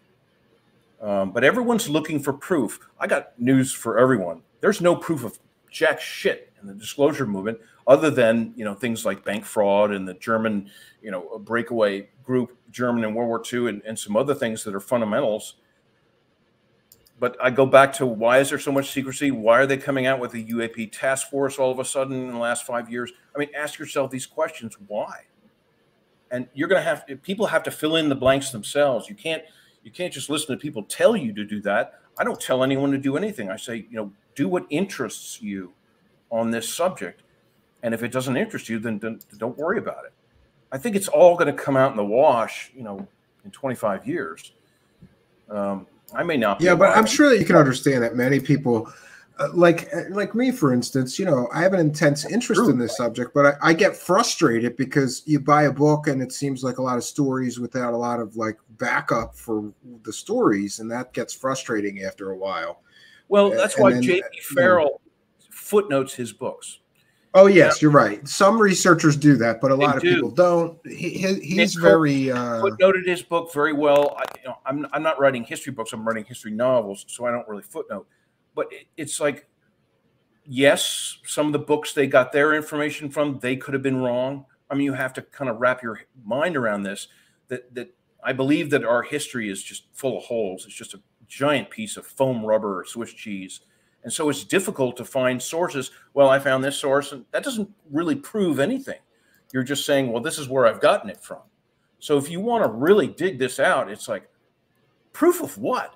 People have been seeing UFOs for 90 years. That you can prove. Yeah. Okay. That's proof. You know, there's pictures, films, there's the military, the U.S. government's admitting. Oh, I would admit, yeah, like witness testimony. That's witness testimony is proof if the person is credible, and you know, yeah. If we have, and we did talk about this. We did talk about these human mutilations, and how they're somewhat connected to the crash retrievals. But what do you think about the crash retrievals? Did we recover some technology? Did we recover some bodies? I think we recovered all kinds of stuff. Remember, there's a story that purports that at the 509th Bomb Squadron base in New Mexico. Now, I write about this in my book. The Varian brothers, Sigurd and Russell, they invented the Klystron tube. Big, it creates scalar waves at the microwave frequency. It was for high altitude intercept airborne radar. But the story goes, they cobbled together a really powerful hot rodded version, and somebody told them, maybe an ET, maybe not, maybe they figured it out on their own, I don't know. And they pointed it up, and they figured out it would destabilize the time-space bubble, or maybe the propulsion system on a UFO, and crash it. And all of a sudden, you've got all kinds of stuff you can glean out of that crash. Sometimes you could bring it down gently, maybe. You know, other times, like I said, I love it. The ETs show up and say, "Here are the keys." What do we get? You know, they're giving us a third-hand model. A lot of people have suggested there's some sort of trading going on, technology It makes sense. It makes sense. But there's no proof for organic material. That's a scary thought. What if that's true, John? What if they really are giving away, you know, organic material? Well, it's no worse than the wars for the technology, the right? And the genocide and the human trafficking we do on Earth. It's no worse than that. It's terrible if it's true, and I think partially, to some degree, it is true. I think, but it's no more terrible than what we do to each other. It's everyone's like, oh my God, if it has to do with space, UFOs, and aliens, all of a sudden it's unsavory. You know, where have you been? You know, the Armenian genocide, the World War II genocide. You know, where were you? I mean, everyone looks to the sky and the military and the black projects. Oh, they're doing horrible things. Okay, yes, perhaps. But we're doing horrible things on Earth, and we've been doing them for 12,000 years or more. You know, by all, if Atlantis existed, I think it did. You know, it blew itself up. Light versus the dark, bad guys versus the white hats. You know, I mean, they destroyed almost everyone on Earth with that war, cosmic war. You know, it makes sense. I mean, everyone's like, where's the proof? It's like the mass, the sheer weight of the circumstantial evidence and the historical record and what we do know is fact. There's your proof, in a sense. You might be true. Everyone wants proof. You might be right. Court of law, it's like the law is corrupt. You know, how are we going to prove anything? If you shut down all the TV and all the internet and go back to the before there was radio and everything, how are we going to communicate? By newspaper or book, a pamphlet? You know, I mean, the dissemination of information is what makes all this possible. Everyone's like, I want proof. Well, no one's going to give you proof like a document or a photo. Everything that can be faked is not proof. It's the weight of history, the mass of circumstantial and factual evidence. Millions of people for the last 80, 90, 100, you know, probably all throughout history, the Renaissance paintings show UFOs. People have been seeing UFOs in the sky. We've been visited. I don't think it's that big a deal. I think in the Middle Ages, they were like, oh, yeah, it's the Pleiadians again. Far out. We'll trade them honey, and, you know, they'll give us, you know, the flintlock musket, you know, technology. You know, whatever it was, you know, it's not that big a deal. It's just everyone is so freaked out when you put aliens in the mix. None of history, at least since World War II, none of American military history and world history and, you know, Cold War and everything really makes any sense unless you put ET in the mix. Then everything makes sense. But that's hard to relate. You know, well, yeah, historically, I mean, people used to talk about communicating or meeting angels and devils. So I don't see why it's any more fantastical that it's aliens or interdimensional beings, right? Yeah, there's 12 dimensions of the universe and infinite layers in between. It's like you shift frequency, and, you know, people freak out about that too. It's not that big a deal once you study it, and it's like, oh, that's just the way the universe operates. Everything. So you truly believe that they are gonna disclose sometime in the next 20 years or something like that? You think we're gonna have U.S. government? You know, yeah, is the governments, the authority figures of the world, going to admit it? They're going to admit very little, as little as possible, but they'll say, sure, we've had some crashes. Yes, there's some missing people. We don't know where they went. It's a lie, I think. And they'll just say, yeah, we got some UFOs. You know, go back to work. Go back to school. Learn something. We have this under control. There's nothing you can do about it. John Q. Public, Jane Q. Public, go back to work. And shut up about it and let us do our thing and you do yours. And that's what's going to happen. Yeah, I heard somebody, it was Jeff. People wake up. I don't know what to say. Yeah, it was the truth. I heard this Jeff from Recon Strange podcast. He was talking about how when that 2016 New York Times article story came out, he like showed it to his dad, and his dad said, so what? Do I still have to go to work tomorrow? Then I don't care. This changes nothing for me that the government suddenly acknowledges UFOs are real. It doesn't change anything. Let's just go out on a limb. I love doing that. Let's just go out on a limb. Let's say everything's true. All of it. Nachtwaffen is out there, Nazis in space. They've conquered other star systems. Corporations are in space. They're helping them do that. You know, there's Draco reptilians, there's Pleiadians, there's the lion people of Lyra. That it's all true. And within 20 years, they tell us that. Then what? What are people going to do? Do you want to have riots? You want to burn down society? What are people going to do? You know, it's like, this is the state of play. Deal with it. We have to deal with all these bad people out in space. You know, we have to do deals and business deals. You know, we're going to make everyone better with free energy in your electric Tesla cars. Great. Now you know. Fuck off is what the government and the military is probably going to say. They're probably going to disclose 30% of all that, whatever, you know, and they'll be like, great. Now you know. Fuck off. Because what are you going to do about it?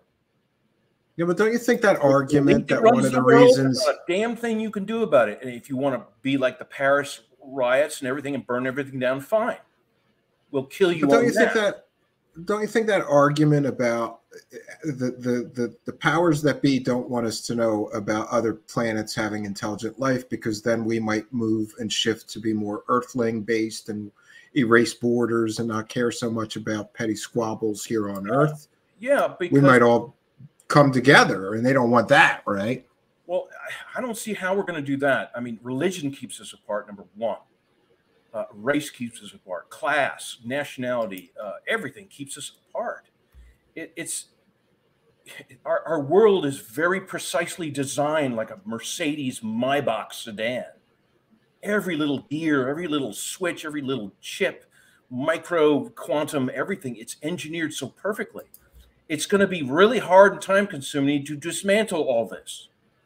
We've got to go forward working with a lot of these people going, okay, you know, that it's the secrecy isn't working, because you and I would be talking Mustangs and Pintos and Camaros. It's not working. It never has really worked. But since the advent of the internet, boy, it's worked like shit. And they keep saying national security. They're trying to outlaw people like you and everyone else, and saying these amateur researchers are a danger to the American people. They've mentioned that in Congress. That's frightening. I hate to tell you, that's overt fascism. They're not going to try to hide the fascism anymore. They're going to put it out in the open, and they're going to say, what are you going to do about it? And people are going to wave the American flag, you know, and the British people wave their British flags, you know, at the royal family. And it's like, yeah, we rule you. So what? What are you going to do about it? Most people just don't give a shit. They don't care. They want their 6-pack of beer. They want their glass of wine, their piece of cheese, and they want to relax and listen to music like all my friends. They don't want to hear what you and I have to say.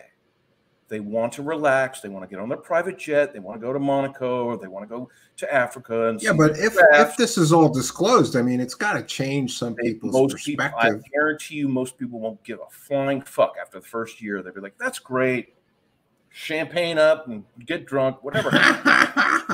People can demand. Right. Yeah. People can demand. I want anti-gravity air travel free. You can demand free energy free. I want this for free. I want my fucking Tesla for $10 a month. They're not going to give you that, because the monetary fiat system, or even going to Bitcoin or electronic system, money is slavery, and they're going to keep that going for as long as they can. UFOs, ET, you know, Germans in space, whatever, what have you. It doesn't matter, because most people just don't give a shit. And I'm sorry, but most people are like, I don't understand what you're talking about. You know, if it's not well, football, I'm sure most people are busy with real world problems. If it's not the football or soccer or, you know, the movies or celebrity gossip or whatever it is, and they're like, UFOs and aliens, that's great. I talked to some, you know, some of my smartest friends, and I'm like, I'm going to test them. They don't care about it. They're like, I'm sure there's millions of people, you know, billions of people in the universe. Or don't you think though that that's tomorrow on Wall Street? Don't you think that one part of history that we might be able to get some perspective with is the discovery of the New World, right? When I'm sure there was rumors there's this whole other world over there on the other side of the planet, and I was we never know lost. nothing about it. But like, but you know what I mean? Like when it was discovered and then it was accepted that there's a whole new other world over there, a lot of people probably went, what can that do for me? Right. So maybe if there's disclosure, people, like you said, they'll want free energy, they'll want an anti-gravity car or something. They'll only be interested in it for what it can do for them. Right. They'll want a piece of that corporate trade in space. They're like, wow, wouldn't it be great if I could be the middleman from, you know, XYZ Corporation doing business out in the solar system with other people, bringing stuff in from, you know, the galaxy, and I can get a hold of the green cubes for sale. Wouldn't the Russians, they'll pay me as the middleman. You see, the problem is we're geared towards greed and avarice and all this stuff, even though most of us, I mean, most human beings are beautiful, loving people. That's really who we are inside. I've seen that in the people. I've seen the nastiest people in my youth become the sweetest people in their adulthood. I mean, I've seen it firsthand. And so that's who we really are. We're all in this together. Deep state, you know, the royal families, the committee of 300, every single person on this planet, and the people who probably living below in cavern cities or in a higher dimensions. Doesn't matter. We're all in this shit together. And we've all got to come out of it together. And then this is what I think is starting to happen in dribs and drabs. It's like the secrecy's not working. Stephen Cambion is blowing our cover every week. You know, the secrecy. Well, actually, John, a lot of what I do is show people that a lot of these people with their information are pretty fake, and a lot of the stuff is pretty fake. But honestly, I wouldn't still be here if I didn't think that some of it is true. Right, that's the problem. That's the problem. Yeah, and a lot of that is the intel have been doing that for years. They control social media. And it's obvious. I would too if you put yourself in their place and put a black cowboy hat on. You know, I would do the same thing because that's how you try to control people. But it's not working anymore. The internet changed the game. They can't destroy the internet, so they just float more mud out there and muddy the waters. You know, but it's the secrecy. Everyone's like, oh, there's no proof of anything. And it's like, where's all that money going to the military-industrial intel corporate complex? What's it all for? Why so much secrecy? Why national security? Oh, the Russians, the Chinese, and the Iranians. Are you kidding? China wants to do business with us. They own half the United States. They're buying up real estate, too. A lot of people don't know that. They're buying up real estate at massive levels right now. The argument for enemies is pathetic. There's no argument. It's hollow. Chris Mellon is out there, oh, our enemies. Maybe he's talking about people in space. We don't know because he's very careful and bland with his words. They're very vague. Chris Mellon is very vague. So is Elizondo. So is all these UAP task force folks. They're very vague. And they're very simplistic about it all. They're treating the American people and others like children. I take umbrage with that. Other people, you know, I understand they need a softer approach for some people. Fine. But, you know, our history is blood-soaked and barbaric and brutal. What is the big deal if it's happening out there? I don't see the difference. Out there, here, what's the difference? You're talking about 10 miles of atmosphere and you're in space. You're living on a spaceship. That's what everyone in the bloody universe and cosmos, we all live on moons and planets. And I don't know, maybe there's a dimension, a higher dimension where there's, you know, grass fields. I don't know. But, you know, we're all living in this cosmos together and we all got to start to get along. I mean, whatever the truth is, we're going to have to start coming to grips with, you know, the secrecy is there for a reason. And you know it's not good because history always turns out worse than what they tell us in the books. You're right about that. Here's a good point. People are asking, do you think with China point, it implies these governments are all in on it? I think they know each other and still don't necessarily like each other. Yeah. You think the governments are in on the secrets? The higher up elites? And no offense, John, but your family's one of them, goddammit. Yeah. You're from that Illuminati bloodline, and you guys have the secrets, right? Well, the 5% are involved, but they're all at different levels. I guarantee you, you and I know more shit than Chris Mellon does. I think they gave him this much briefing. That's all he gets. You know, everyone is compartmentalized severely. My dad said that. He's like, you don't understand. He's like, I have a really good security clearance. Most senators don't. They're not trustworthy. My dad was a conservative Republican. You know, he's a team player. You know, this is not conspiracy. You know, the governments, we were always cooperating with Russians on the bottom level. Otherwise, nuclear war really would have happened. The generals and admirals and a few of the leaders were fucking around thinking, oh my God, we're close to a nuclear war. The people on the down low, they'd call up on the black phone and they were like, shit, you know, Khrushchev, hey man, everything's cool on our end. Oh, great. Everything's cool on our end too. And they hang up. Come on, this has been going on forever. During World War II, we had Navy spies and other branches of the OSS talking to the Nazis since 42. Yeah, well, that's verifiable fact, yes. It doesn't matter who wins the war. How are we going to make business work? Because business has to keep going. Business during a war accelerates. You know, they were always like, oh, the Nazis were like greedy, and they were like, well, we want Argentina and we want all of South America. And we probably said, okay, well, if you win, maybe, but if we win, what do we get? And this is how that's how the world is. It's done on the down low. This really deep down low, hence deep state. Peter, you know, one of the things that's so frustrating to me about this, like tonight we're talking about the UFO technology on the deeper levels. They have to be talking about it because during World War II, when the Foo Fighters were active, everyone on the deepest diplomatic. Remember, the diplomats didn't stay silent during a war. They were always communicating. So the Japanese, they talk, even though they're in the middle of a war. Yeah, Australians, the English, the Americans, the French, and the Polish, whatever.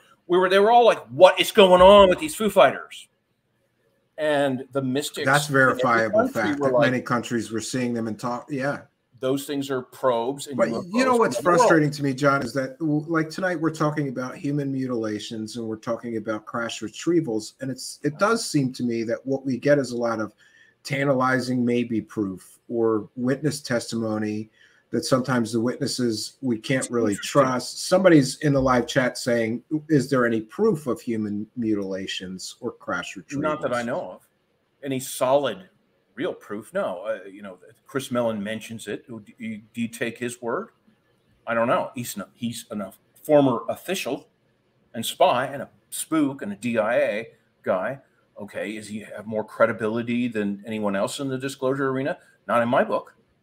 Well, he just took pictures with that Nazi girl. So yeah, his credibility is not not so good. Everyone's looking for proof when the proof is all around you. It's just what is the definition of solid proof? Oh, the U.S. Senate said so. The judge said so in court. How do you know the judge wasn't on the take? How do you know that all those idiot senators and congressmen knew what they were doing? You don't. You can't find solid proof that even we exist. This is all somebody's dream. Well, that's a scary thought. Maybe you're right. Universe, electric universe, consciousness. You know, people believe in this simulation theory. You know, there might be something to that, but it's like everyone's going, I want hard proof. What is hard proof? You define it for me. Who is the governing body that says this is a real Rodin sculpture? We say so. Is that, and everyone's like, oh, well, they're officials. I guess it's proof that it's real. No, it's not. Look at the art world, Stephen. There's fakes of everything. You're right. That much I know. So good it fools the best experts in the world. There was a German couple who were so good at painting that they faked so many brilliant works of art and they fooled the best minds. Yeah, people have faked Picassos and things like that and sold them for lots of money, and only later did we find out that they were fake. So yeah, you have. But I would think the proof would be. I would think that the proof would be. You know, sometimes I'm a science and data guy. Like if they do have alien crash retrieval craft, then we should be able to analyze the metal, show us, and show that it didn't come from our solar system. That would be proof to me. Yeah. And people have claimed that they have that, but never actually provided that. Who are you going to believe? Are you going to believe the U.S. Air Force or the Navy if they show you? And this is the other problem that's so problematic the for Navy me. might believe it, but what about the 5% at the top? They're like, ha, ha, ha. That's just really a couple of Volkswagens we repainted. Yeah, and for 70 years, though. Who knows? The whole story was the government's covering this up. The government's covering this up. The government's covering it up. And since 2016, a whole bunch of people jumped on board with this TTSA narrative when a bunch of spooks, no offense to your cousin, 100 or is it 150 years total combined CIA experience on the TTSA board was going to tell us the truth about aliens. It didn't make any sense to me then. It still doesn't make any sense to me now. But somehow we're supposed to believe Elizondo's more credible because he worked on the inside, and your cousin, Chris Mellon, we're supposed to believe because he worked on the inside. But they don't tell us anything that's not already public domain. Right. Except for those 3 videos that largely prove nothing. So this is what frustrates me, because every time I go, that's it, I'm out. And then a few little breadcrumbs come along, like their side likes to call it, and it keeps people interested enough to keep going down this damn rabbit hole. Right, you know? which is my theory, that they're poking sticks at the disclosure movement. We can't disclose much. You guys do it. We can't disclose much. You guys do it. And they keep doing this bullshit, and it's like, wouldn't it make everyone really suspicious and angry if a bunch of spooks came out and said, we're going to give you disclosure? I would say that's not a bad idea. It's stimulated everyone. I never would have come forward had it not been for my fucking cousin out there shooting his mouth off. It's all his fault, John. Yeah. No, he thinks he's doing God's work. He probably believes in God, and he probably thinks, oh, this is best for the nation. He's a patrician, conservative guy. I swear to God, he wears a tie with his pajamas to bed. He is pretty conservative looking, yeah. Unbelievable nerd. I'm not faulting him for that. That's just the way he is. It's the way he's wired. I'm wired differently. I've been calling scams like you have since my high school days. I'm like, this doesn't make sense. This is a scam. And I'm like, my dad would go, oh, you're so cynical, Warner. God damn it. You're so damn cynical. And then 2 years later, I found out I was proven right. And he's like, God damn it, you were right. Over and over and over again. We're trying to figure out our reality. What is the truth of our reality? It's not what they've told us in the history books. We know that. So what is it? What is all this secrecy, all these wars, all this horrible stuff? What is it all for? What is all this cover up for? You have to ask yourselves that. It's like the UFO ET historical deep state everything question issue. It's the biggest, most dynamic, most interesting issue in human history. Who we are, where we came from, where we're going, how did we get here, who died, what have we traded for technology, what is technology doing for us, Elon Musk? My wife and I went to look at a new car for sale, and it had the screen and everything in it. It was so fucking complicated. And I said, we're not going to buy it. She's like, I don't want to have to deal with it on the road. It's giant computers, and the Mercedes, they're trying to kill you in a car. Yeah, it's too much. I took a ride in a Tesla, and John, I never knew until recently that the screen was that big in a Tesla. Yeah, and what if you could watch a movie while you're driving and kill yourself easily? I think, yeah, it was surprising to me. And everything was computerized. Everything in the car. Everything is getting severely technical. Now, I'm a techie guy. I can figure anything out, but it's like, I don't want to do that on the fucking road. I get in my old Cadillac, a 64 Cadillac, and it's got none of that shit. You turn the key and you start up, it's got gas, you go. There's none of this, call coming in from Venus. You know what I liked? I liked, John? I liked old cars with carburetors that you could work on yourself. Now, if like I have some stupid thing going on in my car with like the light, they just overcomplicate everything. I have sensors in the valve stem of my car that tell the car whether the air is low in the tires, and those sensors cost like $100 a piece, and 2 of them went out. So I just have the light on that my tires need air forever, because I don't want to pay the $300 to fix the sensors. It's so stupid. Great, You Lou know? Elizondo going down the road. Okay, technology. It's great for young folks. You know, all this technology. Some of it's very interesting. I use a smartphone. My gosh, it is distracting us from the road, from driving. You know, everyone's diddling on their phone all the time while driving. You know, Oh I yeah. mean, not only are people going to die in droves, but they're distracting us from the really important things in life. Your family, you know, your loved ones, your who you are, how you treat your body, you know, the stress of your job. You know, I had a couple Well, beers. that's another reason why. You know, it's like everything. That's is another reason why you and me are friendly, because you also agree that the noise is too much that they're pumping at us, and you, like me, like to turn off everything and go out to some cabin in the woods, go hunting, go fishing, do things in the real world. We're getting lost in this artificial reality that it's a construct.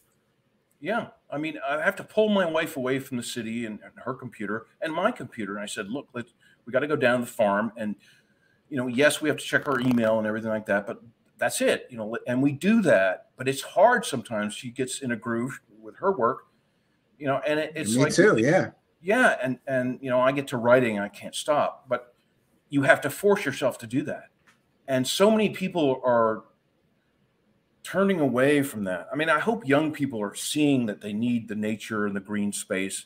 They want everything to be green, but it's like driving a Tesla is not green. The batteries are dirty. I'm sorry, the lithium batteries catch fire. They'll have new ones. Not to mention there's child slave labor mining all that lithium. That's a little problematic, John. Rare earth mineral. It's not a solution. The technology is not going to get us out of this problem. It can help us get out certain technologies like 0-point energy. They're already talking about, they already cracked fusion. They said so in California, some company. You know, they're getting cold fusion. I believe cold fusion, there's so much investment in it right now, and there's like 10 different companies trying to race to it. You can call 0-point cold fusion if you want. The thing is, cold fusion is more dangerous from what I've been told by certain physicists. They're like, 0 point's a lot safer than fusion, but both will come out. Now we have our green energy for what we need it for, cars and everything like that. What worries me is, you know, it's like from 1825 to the present day, the technology curve is like that. Now that's unprecedented in our human history. You're right. We've come along. We went from horse and buggies. Unbelievable. And we went from horse and buggies to here in 150 years or less. So I talked, and the moon. Right. And I traveled to the moon and back. Students, there's George Washington University is up here. And I talked to some young people. I said, I'm a writer and a researcher. What do you think of Elon Musk and all this technology? And they had mixed answers. You know, some are worried about the technology, but then, you know, diddle, you know, there's text coming in from I want to create a new app to help people. And I'm like, do you really think an app is really going to help people in the world? They're like, well, I'd like to help people, but technology will help us. And I said, what about free energy? And, you know, what about all this UFOs in the news? And they're like, yeah, I heard something, but I don't know. And so I fear that young people are, I mean, I was disconnected as a college student. I was an idiot. But, you know, at least I was still reading a UFO book here and there and sort of keeping it on the burner. I didn't have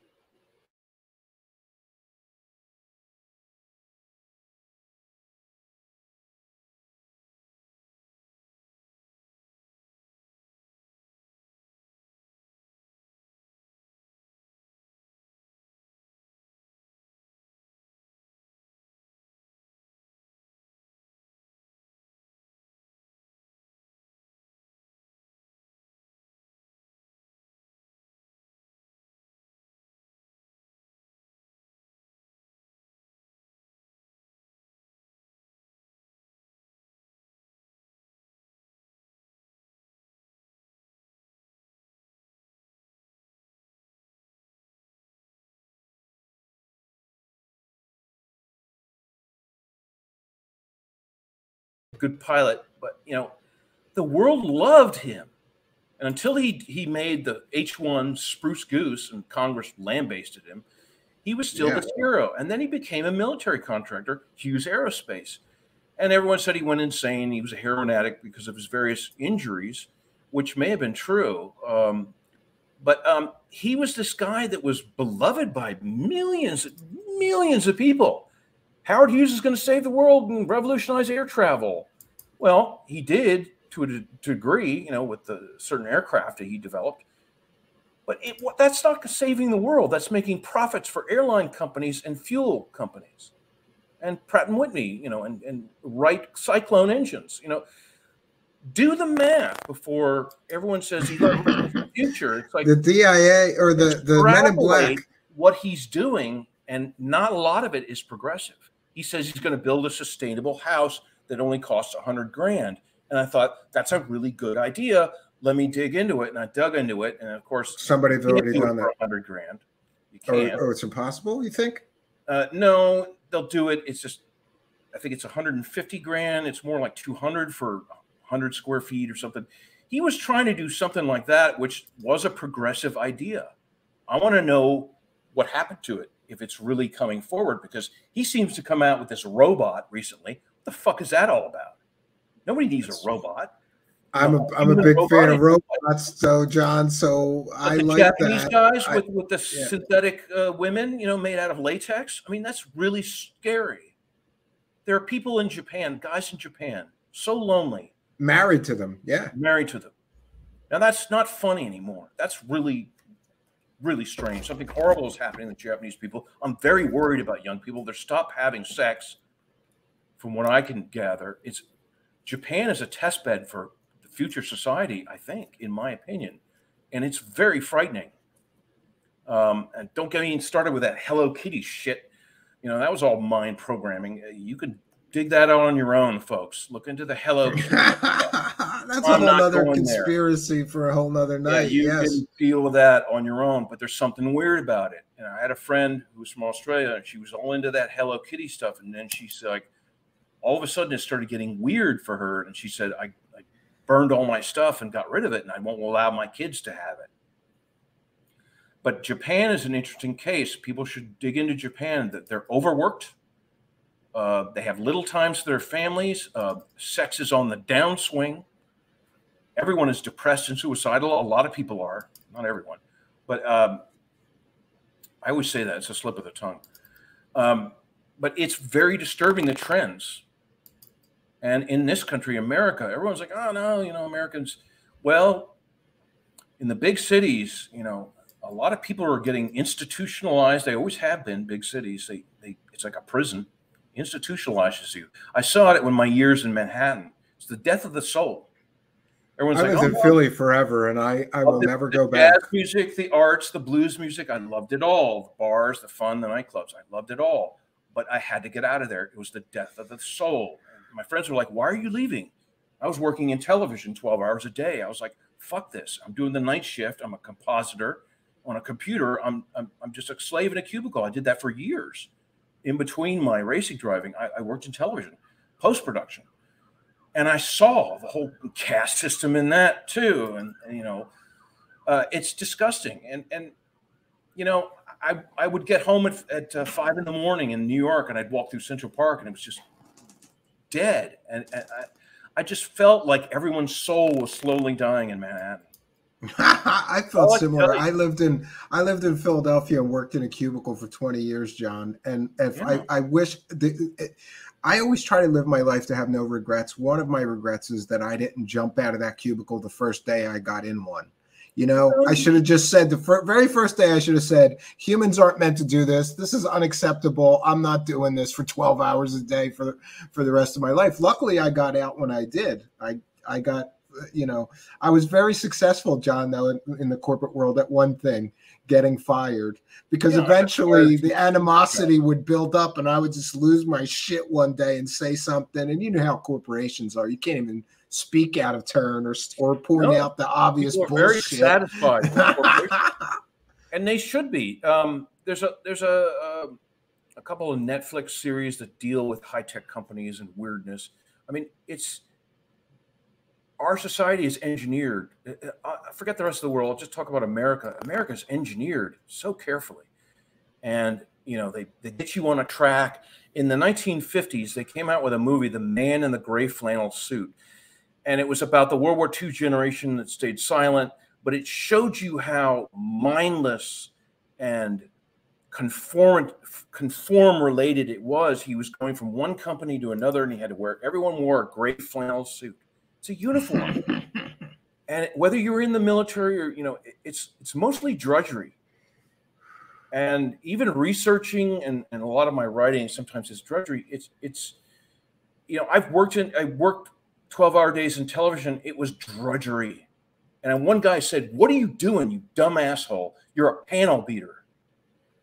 Go do something on your own. Use your fucking brain and your creativity. You're just sitting there." You know, for years I worked, you know, on a computer system in a cubicle. You know, and I had my own office, but it was basically a cube, a 12 by 12. Yeah, me too. Yeah. 10 by 10. You know, though, John, when you get a promotion, they give you a slightly bigger cube and call it an office. The corner office. You're a good little debt slave. You get the corner office. You know, I was lucky to have a wealth so that I could attach and detach multiple times from the workaday world. And, you know, my dad, he wouldn't let me sit on my ass, and I wanted to work. I enjoyed working hard. I think a lot of people. Yeah, I was going to ask though, but I thought it might be rude, John, if I said your family was so wealthy, you didn't have to work. You could. No, I have cousins and family members who never worked a day in their lives. I didn't want to be that person. Wow. I'm not pointing fingers, but I didn't want to be that person. I wanted to be, you know, have jobs. Be productive, right? You need to be productive. I worked at a car dealership selling cars in my 20s.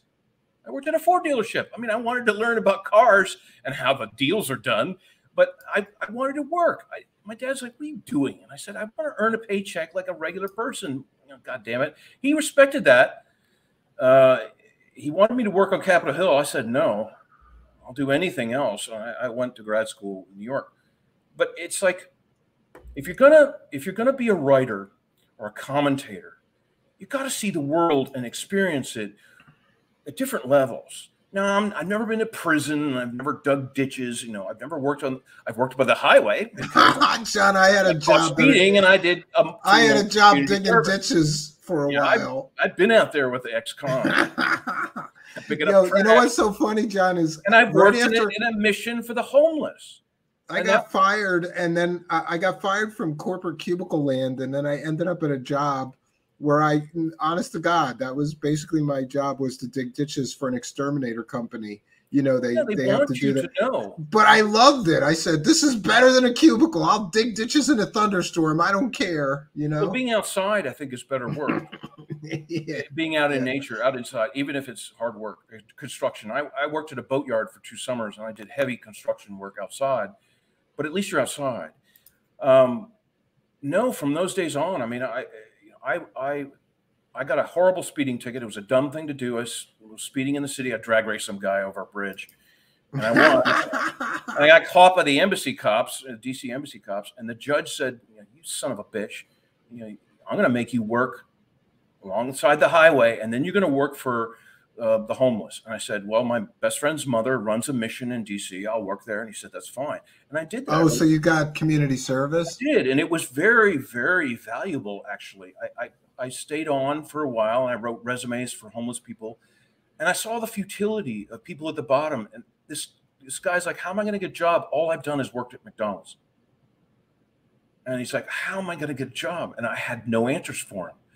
And this was 2007. And I had been through back surgeries, or I was going through back surgeries. And I said, "God damn it, I'm going to figure out the rest of the world. Come hell or high water. There's got to be an answer to all this." And I found it. It's all wrapped up in the deep state. It's all wrapped up in how the world is engineered, the caste systems of the world, and how people have, even in America, the land of the plenty. And it's all bullshit. The American dream is bullshit. They knew that in the late 60s. It was all bullshit. When the guys went to Vietnam, and the poor guys went to Vietnam, and then the guys went and started selling bonds and insurance, life insurance, to the wives at home. and all these scams. You know, people know this history of the Vietnam War and civil rights and all that stuff. It showed that they were really starting to engineer society very carefully. Yeah, there's a rich ruling class that no more have control. The middle class guy, even, you know, all races in the middle class in the 50s, they were moving on up. You know, they put an end to that shit. And now they've had an outright war on the middle class. I agree with you on that point. It seems like now they really just want the rich ruling class because and the poor slaves. There's nothing in the middle anymore. Right. That was the heart of America, was our strong middle class. The rest of the world couldn't believe it. The standard of living we had after World War II for 30 years, the standard of living until the first recession in the late 70s, that killed everyone. And I think they were worried about people, you know, making a utopia. We were on our way to making a utopian United States. Wouldn't have been easy, but in 100 years we would have gotten it done. No, they derailed that big time. Big time. And now they're going to charge us for it. It's definitely there's a selfish ruling class that's more for me and less for thee. They don't want us to be. We used to have that upward mobility. It doesn't feel like it's there anymore. Do. Yeah, the top 10% of the world's wealthy elite. You know, they're scumbags. Some would say 20%. The 5% are read in on the deep state stuff, but the 20%, yeah, they're pretty selfish. And you know, it can't. Well, that's why you're the black sheep of your family, though. Already, because you talk about these things. What? I have never. Besides you, that's one of the reasons why I have you and I have a good relationship, because I just think it's funny that you're from one of the richest, most wealthy families in the world, and you tell everybody this is the truth of this is the way it works. And I'm sure don't the rich people get pissed off at you, John, for being most of them don't know what we're talking about. They wouldn't understand. Okay, but if they knew, they'd be pissed off. Like John, like shut up! You're gonna wake up too many people. You know, nobody cares. Nobody cares because they know that 99% of the world, Stephen, is not going to wake up to this anytime soon. They won't understand it, and that I don't say that to be mean. It's just the damn truth. I'll be generous. The 2% of the world might be able to understand the reality of what's going on, but they don't. I mean, there's probably 5 million people around the world, deep state included, who really, really wrap their heads around this whole thing of human history, our whole deal. That's not many out of 7.7 billion. So no one cares that John Warner or Leo Zagami, he's another, you know, from an Italian wealthy Illuminati family. Yeah, I've listened to him too. There's another woman, Rothschild. She did a couple of interviews. I don't know what happened to her, but she did come forward and said, "Fuck yeah, I mean, you people got to figure out the occult because we use it all the time, and you know those horrible things are real." You know, I forget her name, but you can look up. I know her. Yeah, I've heard of her too. Yeah. There's been a couple of wealthy elite people. There would be more that came forward, but you have to remember there's a small amount of the 1% around the world. Only maybe 5 to 10% of that 1% understands what you and I are talking about or anything.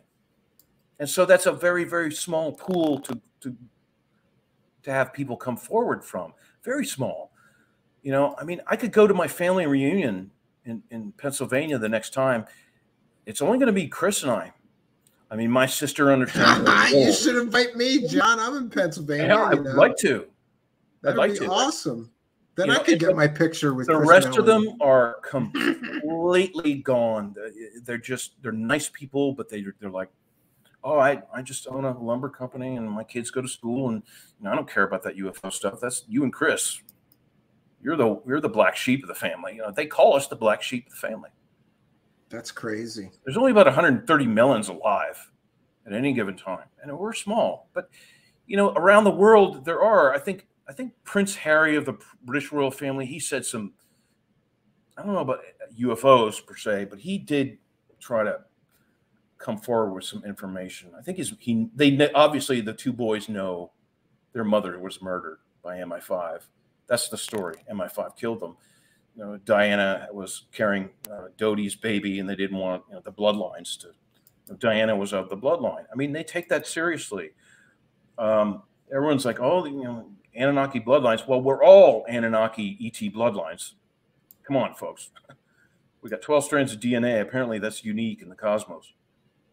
So pointing at the elites and saying, oh, they're the weird bloodlines. It's like, we're all, every single one of us in the cosmos has weird, funky, weird genetic bloodlines. Now, these royal families might have a higher percentage of Anunnaki DNA, whoopity-doo, da-da. In the old days, they wore gold crowns with jewels for psionic power enhancement because they were losing through generations their psionic and telekinesis abilities. That makes sense. You always see the medieval paintings with the halo. Well, that's higher consciousness, the crown of higher knowledge. It's on all the symbols. You see two lions with a crown. It's like two lions to overcome to get to the crown of higher knowledge. And today, that's the deep state. It's mostly not the deep state anymore. It's just people's ignorance. Those are the two lions that are preventing us from the crown of higher knowledge. It's not people's really their fault. We've been engineered with shit schools, shit information, shit history. And we're all gonna benefit, and we all feel the negativity of it, whether you're deep state, elite, rich, poor, black or white, or not. We're all living on this little blue ball. Everyone's like, oh, us versus them. Well, okay, let's have a big war. What's that gonna do? We're gonna have to reach across the aisle and shake hands at some point. Because I don't know if that'll ever happen, though. I don't know. We seem to be the most divided that we've ever been. We are the most divided we've ever been around the world. There's no doubt about it, and it's heartbreaking. But it's going to come to a head and blow up to some degree. Hopefully, it won't be too bad. But there's going to have to come, an Armageddon, whether it's mild or wild. I hope it's mild. But our history is very violent and bloody. I don't think they're going to use big nukes. I don't think they can use the big nukes. I think they're useless. But they can kill a lot of people. They don't need nukes anymore to kill people en masse. Oh, no. No. But remember, one person said to me, metaphysical person, said, there's 7.7 billion people in the world. Everyone has a soul. There might be a metaphysical reason for having so many people alive at this given time. And that is to raise us up out of this mess. Because even if you're a Hitler or a Mussolini or a Stalin or a horrible person, you still got a soul. You're not going to be an evil person forever in every single lifetime incarnation. You could be a nurse the next life. Hitler's probably a nurse. I mean, that's how the weirdness, it's to learn. The meaning of life is to learn and then, help others in the universe. We're going to be good at that if we can overcome this really, really bad period of time that we're in. We've got to do it, for our kids' and grandkids' sake. Everyone's like, well, we're going to have to do something. You can't keep going on oil and can't do all this shit. They're going to move us on to free energy. They'll charge us for it at first, but hopefully over time, they'll whittle that down. It'll never be utopia. No, I don't think utopia is really a good thing, but more utopian-like is what we need. A lot less violence. In other words, the yin and yang symbol is all about balance of energies in the cosmos. And right now we're way off to the negative. We need to be in the balance. I'm a real big believer in balance and yin and yang. And everyone has duality in them. Even the nicest, sweetest people in the world. You get them starving and the wolves are coming after them. They're going to pick up a stick or a gun and kill a wolf or a person to survive. It's our instincts. Duality is everyone thinks, oh, I got to get rid of my negative side and raise my vibration. It's like, well, yeah, fine, but don't raise it too much. With a lot of this new age religion stuff is just too much positivity. It's toxic positivity. Because then you're balanced to the other way. Yeah. And that's not good. You need to be in the middle. That's what this means. Namaste. Namaste. Balance. This is balance. This is a symbol for balance. Equal pressure. Balance point. The universe and the cosmos craves balance. It's like an engine. If the parts aren't balanced, the cylinders and the crankshaft and everything, the engine's not going to run right. Our engine's not running right. It hasn't run right for 12,000 years because there's greedy people and there's probably some bad ETs in the mix, and it's a mess. It's the biggest mess probably out there in our galaxy. I guarantee it's the worst neighborhood. And so we've got to bring back the balance point. How we're going to do that, I don't know, but we got to do it. And you mentioned that you're going to have a new book coming out. When is that coming out? Soon. I showed you the cover for it. It's finished. I've just got to get it printed up and on Amazon and all that jazz. A couple months. Couple of months. So you'll have another book in a couple of months. That's good news. And it's an interesting, and it's short. It's 225 pages because I know my books are long. That's short for you, isn't it? It is. No offense. Surprised how short it was. But I didn't want to make it longer. The story is perfect as is. My wife says, "My God, don't touch it. It's perfect the way it is. It's fast paced. It moves really fast." I kind of like those quick read books sometimes. You know, when you don't want anything that's going to take you a month to get through. Well, it's based on my other books. It's a sequel, so you have to kind of have knowledge of the other books. And this is going to be on Amazon, like your other books, right? Yeah, you can read it standalone, and it's still very entertaining. And maybe we could have you come back when you get the book out, and I get a chance to read it. Would you do that for us? Yeah. Excellent. So that is something that I will look forward to. Great. So I got to go to bed, man. Yes, I'm sorry. We went over time actually, and I didn't even realize it because because it's interesting. It's interesting stuff. Yeah, you and I always have interesting conversations, and I'm glad that I can bring everybody along for it instead of just doing it off air. And overwhelmingly positive when you and I have a conversation. But since you're Mr. Controversy, some people are gonna not like. I don't know. I didn't yell at you enough, John. Maybe I should just yell at you right here at the end. Come back with more evidence and proof next time. Discussion and controversy and arguments, but this is all good because it's dynamic. Yes, I agree. The worst thing for disclosure would be that everyone's like, okay, and nothing. We need the dynamic movement of it forward. It's not perfect. It's a lot of arguing and people pointing fingers, and you and I are critical of others, and it's fine. But it's like, got to move this narrative forward because kids and grandkids, folks. I'm sorry, if there's young people watching this, you've got their whole life ahead of you. What kind of life do you want to live? I agree with you. Yeah, I want to change America. I'm sorry. I want to change everything. It's funny. You're right. Somebody once told me this. When you're young, you want to change yourself. When you have children, you start wanting to change the world because you worry about the world that you're leaving for your children, your grandchildren. And I'm at that point now where I'm like, I can't believe they're screwing everything up. What are my kids going to be like when they're my age? What's the world going to be like? It's well, there are some young people who are trying to change the world. They always have been since the 60s. I mean, the 50s, really. They started, the young people were like, shit, this is not right. There's something wrong going on. The 60s blew everything apart. They've tried to put the toothpaste back in the tube since the 60s. No way. They tried. They got a lot of it back in the tube, but not all of it. The 60s generation really did a solid service, civil rights, everything, to the world. And a lot of metaphysical people believe that we almost broke away from our whole, metaphysical control system, mind control system, which is in play, but it's breaking down. Otherwise, there'd be no disclosure movement. There'd be no discussion. Even in Nazi Germany, at the height of the power of the Nazis, there were still groups and people trying to kill Hitler. And, that's the human spirit. We don't like this. We need to change it. That's the human spirit. No one can get rid of that.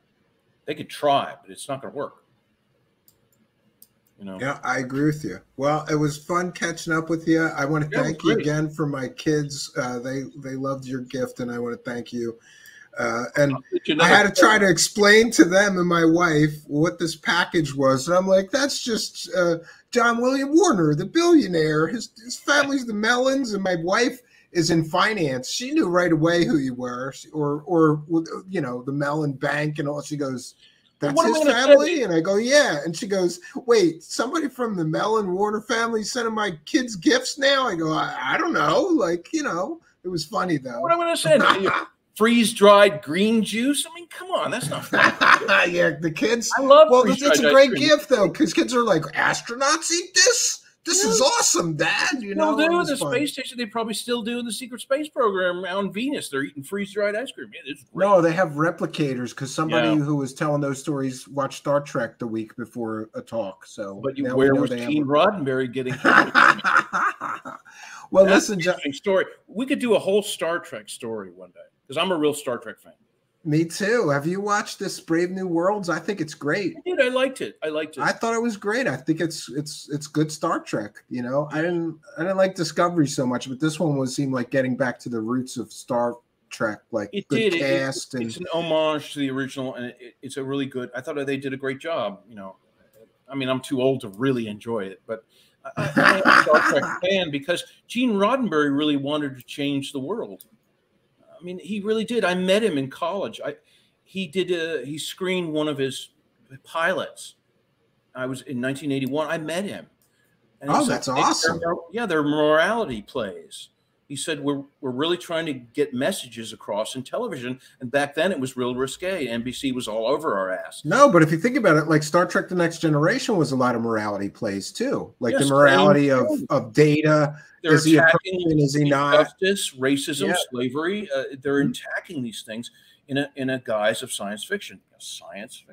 But I don't believe in science fiction. I think it's all differing levels. Well, a lot of it comes true. Look at the iPad. That was on Star Trek in 1988. We're all using communicate. Our cell phones are more. Yeah, we had the flip phone and everything for a while. We have medical scanners that are handheld.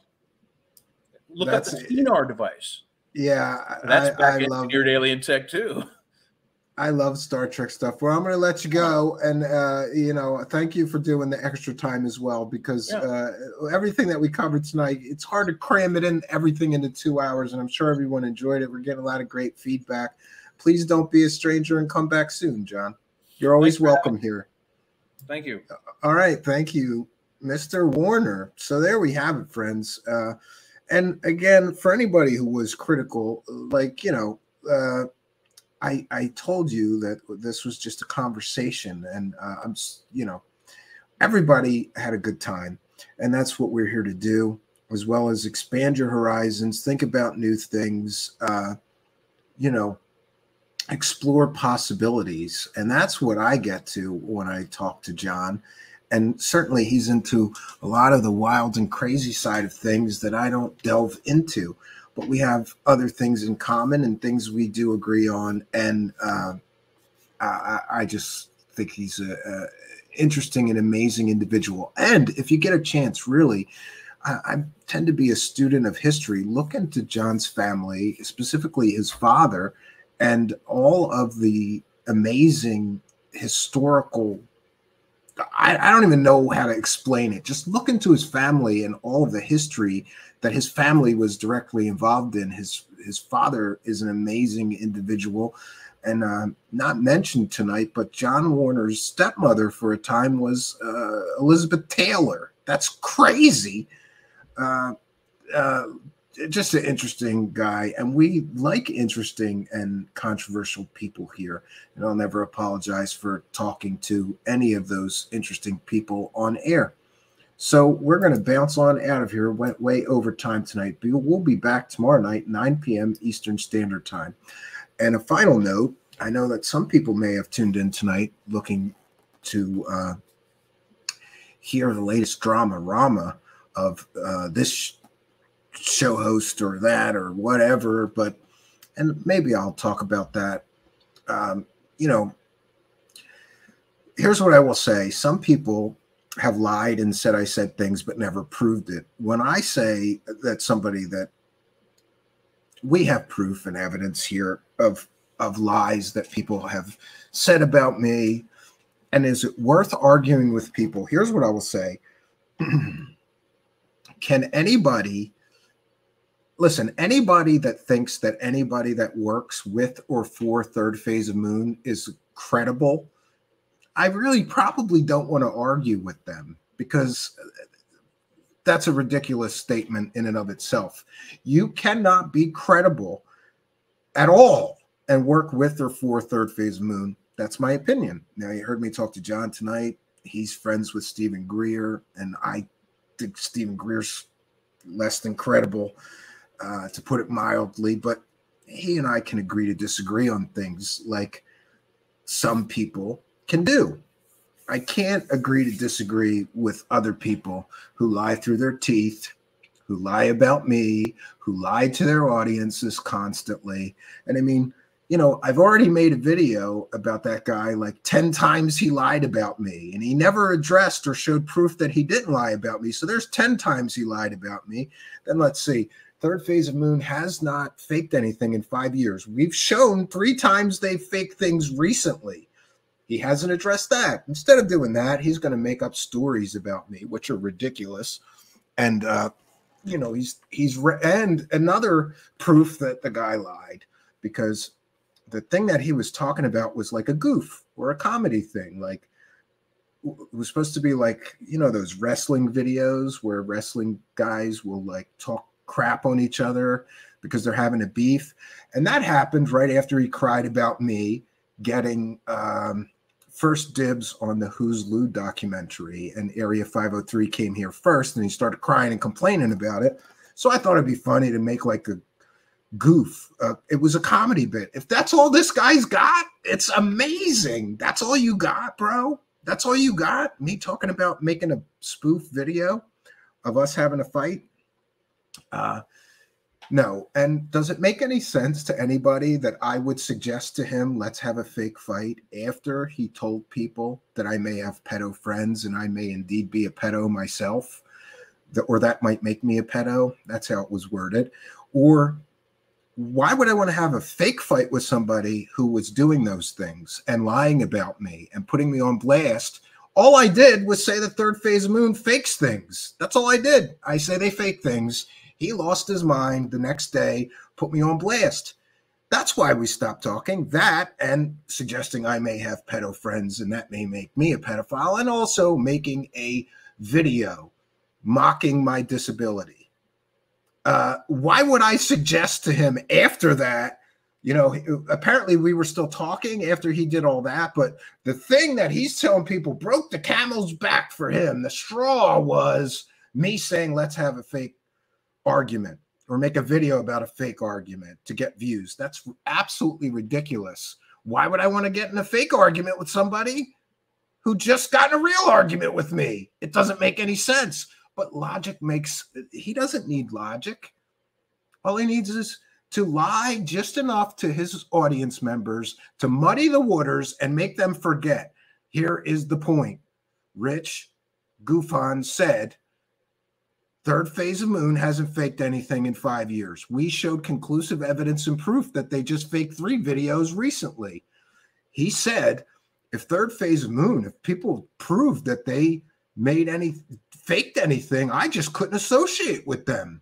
We proved that they faked 3 things recently. He's still associating with them. He's not a man of his word. And you know that old saying, don't argue with an idiot, he'll beat you with experience. Rich just keeps on lying through his teeth. We have the facts and the evidence, and that's another thing. Now he's telling people that I said he's a Nazi or a Nazi sympathizer. Show me the clip, Rich. I never said that. I said he was going to host a Nazi. He was going to host a Nazi sympathizer. Yeah, that I did say, but I never directly called him a Nazi or a Nazi sympathizer. I said he's going to defend a Nazi sympathizer. Sure. Language is important. And he's over there talking about how people twist things around. Hey, dummy, I have clips of all the things that I'm telling people you say, and I can play them. If you want to keep this up, you want to keep lying to your audience and make me prove that you keep lying to your audience, keep lying and keep lying about me. I have the clips of you saying third phase of moon hasn't faked anything in 5 years. I have the clips of you saying, if somebody proved third phase faked anything recently, I just couldn't associate with them. I have those clips, Rich. You don't have clips of all the shit that you're saying I said that I never said. I have a video on the channel if anybody's interested. 10 times Rich from GoofOn lied about me. Now I can make another 10 times Rich from GoofOn lied about me. And I have the facts. I have the evidence. I have all the receipts. I have the clips, Rich. You're looking foolish. And by the way, that cover story that he's telling about this, you know, I wanted to have a fake fight, that happened 6 or 8 months before we stopped talking. And I can prove that, Rich. So you might want to apologize to your audience for lying to them. And if you don't, all bets are off. I can prove when that exchange took place, Rich. Can you? That's not when we stopped talking. In fact, I was on your show after that exchange happened and we were friendly, which proves that you are right now continuing to lie to your audience because you have no other play. He's got no other play, friends. He can't answer for the fact that he keeps lying to his audience, and we keep catching him lying to his audience more to try to cover the previous times he lied to his audience. And now he is going to help this Marina Sarin girl defend her honor because she didn't do anything wrong. According to him, she didn't do anything wrong. And I think it's beautiful because lazy rambling Rich did not do 5 minutes of research. Did you know he barely knew that girl's name or how to say her name? You can hear him on the show. What's her name? What's her name? Maria? Oh, no, Marina. He barely knows her name. He did no research into her or what she's been saying, what she's been doing, the Nazi earrings she's been wearing, the SS earrings, by the way, Rich. Good, good. You're going to platform her and you're going to help defend her honor. He's simping for a Nazi sympathizer. Great. That'll really help your numbers, Rich. And there's more lies. He goes on his show and he tells people that he had bad couple of months, his show, and it's my fault that he had a bad couple of months and he couldn't pay his mom the $100 rent. Prove it, Rich. Prove that I was directly responsible for any financial problems you had. You can't. Maybe your financial problems are caused by your own mouth because you put mouth in gear before having facts in hand. You always do. You always do because you're lazy and you won't do the work that it requires to have the facts in hand before putting that mouth in gear. There's a multitude of lies the guy's telling about me. And honestly, I don't care to waste airtime. Tonight I had a good time talking to a guy I think is an amazing and interesting character in conspiracy land. I don't need to waste time on this, Rich. You're not worth it. You're not worth it. And your numbers are in the shitter. And your numbers are going to keep being in the shitter because you do stupid things like do absolutely no research and then decide that that girl did nothing wrong. Did you research it? Did you know right now that she just got caught lying to everyone and telling everybody that she went to the police and she has a lawyer? People keep asking her for the lawyer's phone number. Crickets. But somebody looked into those claims of the police. Did you know that in the country she's in, there's records, Rich? And someone is able to prove that she never went to the police and made any reports like she claimed. So not only is she a Nazi sympathizer, she's a liar. Maybe she belongs on your show. And that's the sad truth and whatever. And I think it's so funny that you're going to bring up this goof thing. Like, that's all you got? Really? That I once joked about a goof, like we should make like wrestling videos like, ooh, I'm going to beat his ass. You know, it was a joke. It was a spoof. And it was spitballing ideas. That's all it was. And did we do it? No. Neither of us did it. So I don't know what planet is this guy on that is the best. We caught him lying through his teeth about me 10 times. There's a video on our channel here. 10 times Rich from GoofOn lied about me. We caught him making fun of my paralyzed eye. Do you want me to play that video, Rich? How about I play that video next? Right? You think I got nothing left here? I have nothing. I have no more ammo left, right? Like, oh, I blew my load showing how third phase fake things. No, because we have more proof that third phase fake things recently. And maybe, Rich, just maybe, if you keep lying through your teeth about me, I'll make a video 10 more times. Rich from Goofon lied, but I'm not going to make it lied about me. I'm going to make it 10 more times Rich from Goofon lied to his audience, because we can prove you lied to your audience about this fake fight thing. It took it way out of context. It was a comedy bit, a spoof, a goof, right? We can prove that you said that it's my fault that your show isn't making any money or something, right? You couldn't pay your mom the $100 rent or something, and you blamed that on me. And there's more and more and more. And we can prove that you lied to your audience and said the reason you stopped talking to me was over that fake fight thing. Hey, Rich, it can be proven when that happened. But you didn't do the work. Shit. So now you just got caught lying to your audience yet again. I've told you before. I'm going to tell you again. You're just not smart enough to do this with me. Apologize for working for hoaxer fraudsters and lying to your audience, saying they haven't faked anything, and maybe things will improve, right? When you make a mistake, and God knows I've made plenty, you acknowledge your mistakes, you learn from them, and you move on. His problem is that he's not learning. That, I can catch him lying to his audience 10 times, and he doesn't want to address that. He won't address that. And then he lies again on his show and says, nobody ever proved I lied about anything. How many goddamn times do I have to prove that you lied to your audience, Rich, before you'll just acknowledge it and learn from it and move on? And the greatest lie is that he says I started all this. I have the timestamps, Rich. I have the dates. I have the calendar. It's in my previous video, 10 times you lied about me. So stop lying to people and say I started this. You started all of this because I had an argument with Third Phase of Moon and said they fake things. And it has been well established and proven that when people say that Third Phase fake things, you attack them, even calling other show hosts pedophiles. Great. But this is where we're at, and this is where we find ourselves. And, I don't even know what to say. Well, look at this. Sweet Chicks with kind and generous $10 says, good show. Unidentified S4, kind of generous $4.99. Super sticker, thank you very much. Much appreciated. And we have John Griffin with a kind of generous $4.99. I believe we got them all. If I did miss any, we will call them out on tomorrow night's show.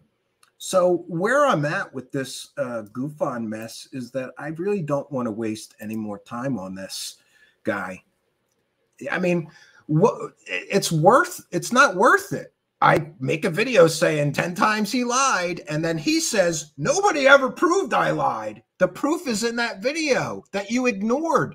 He had to ignore it, though, because he has no answer for it. So what does he do?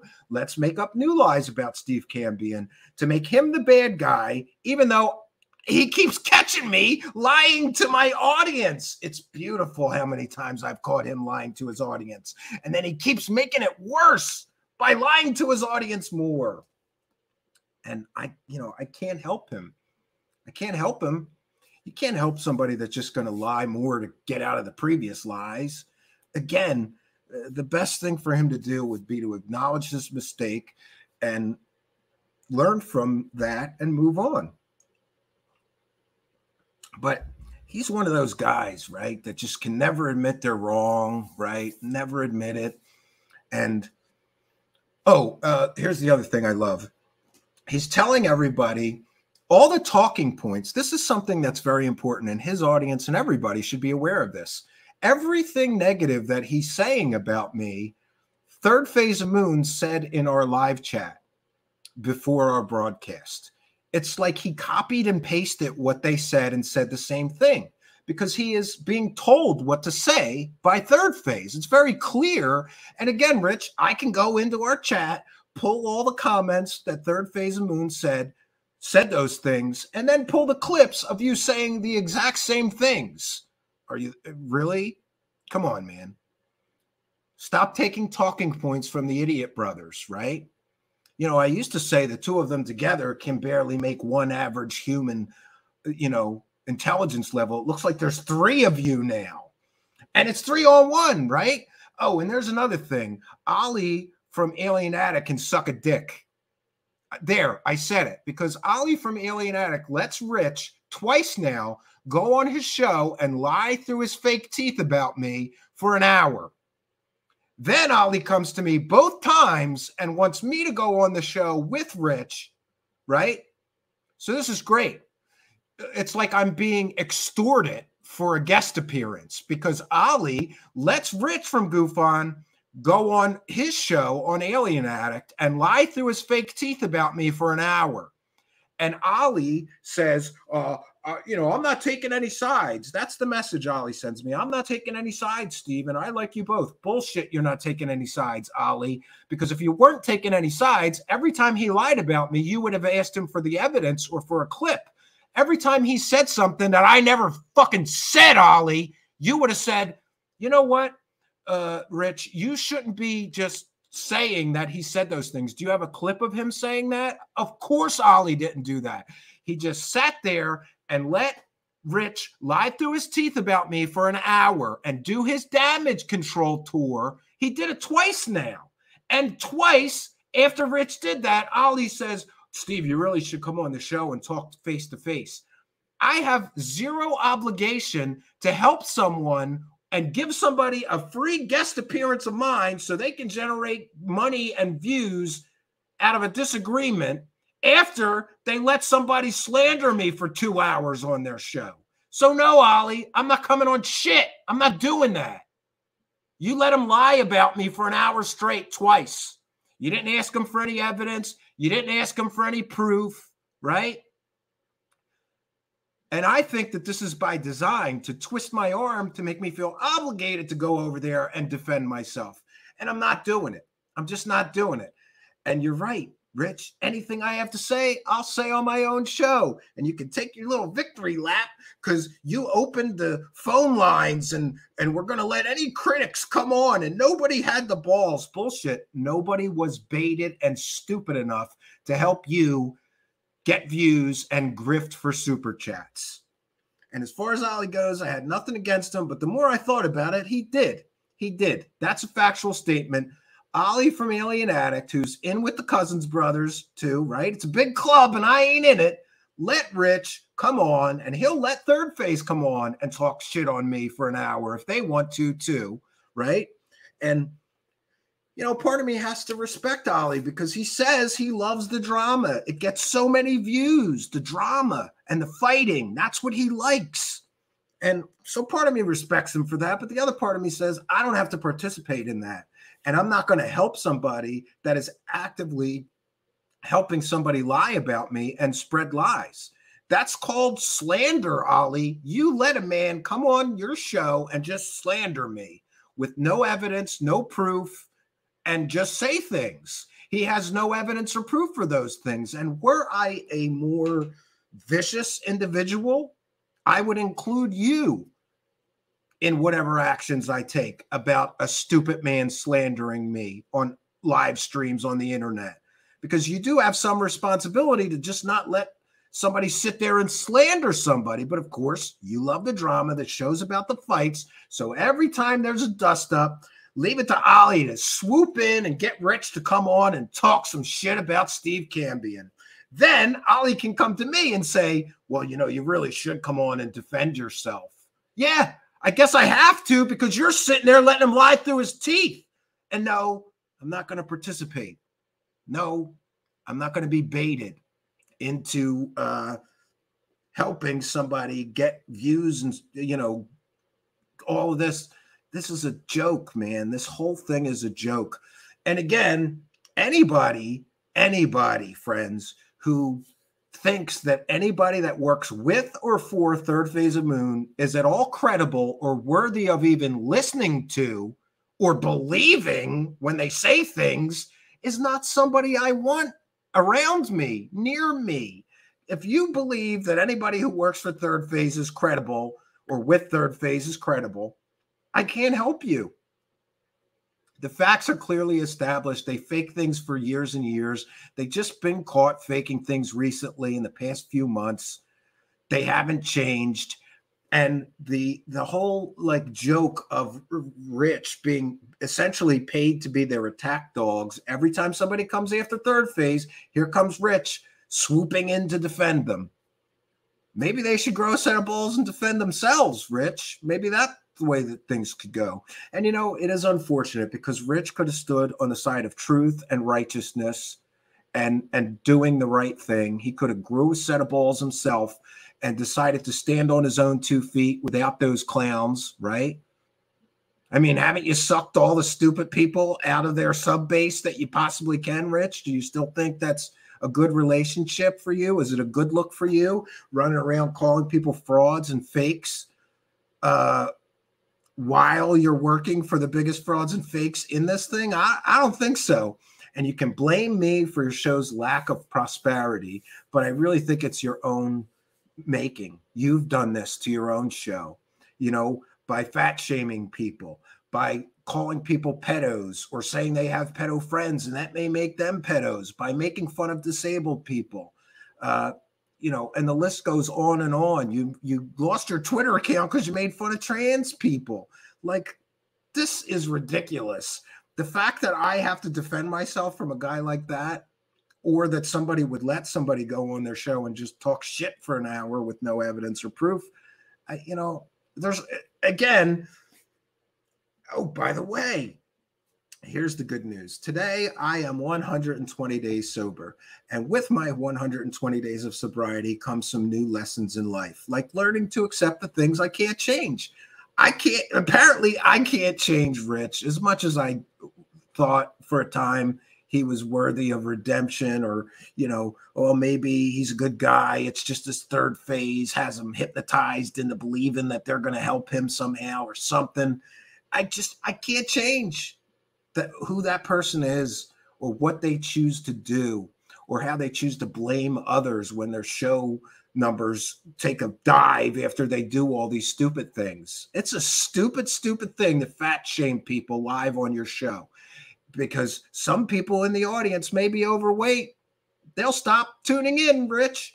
It's a stupid, stupid thing to call other show hosts pedos or imply they have pedo friends, because some people might find that objectionable and stop tuning into your show. It's a stupid, stupid thing, a really stupid thing, to defend a girl who is wearing Nazi earrings, Nazi uniforms, being on Nazi shows, talking about the good Nazis, because some people in your audience might be offended by your defense of that.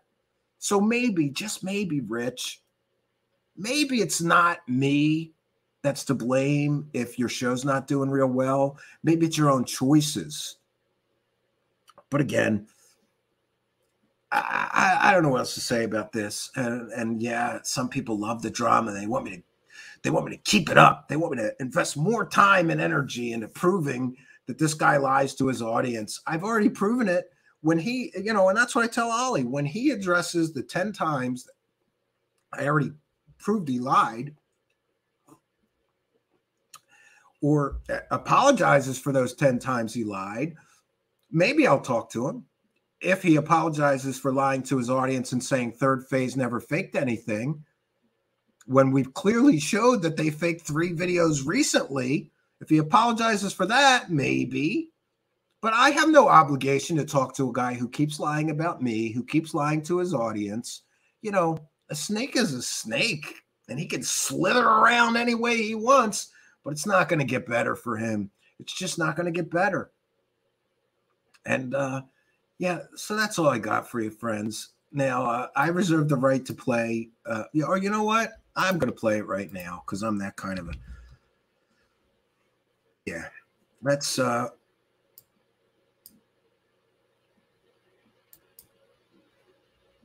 no, you know what? I'll do it another time.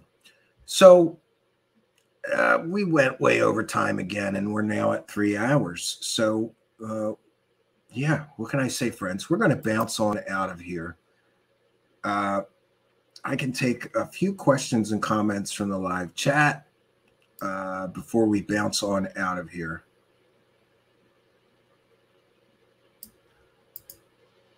This guy always ragging on people. I don't know.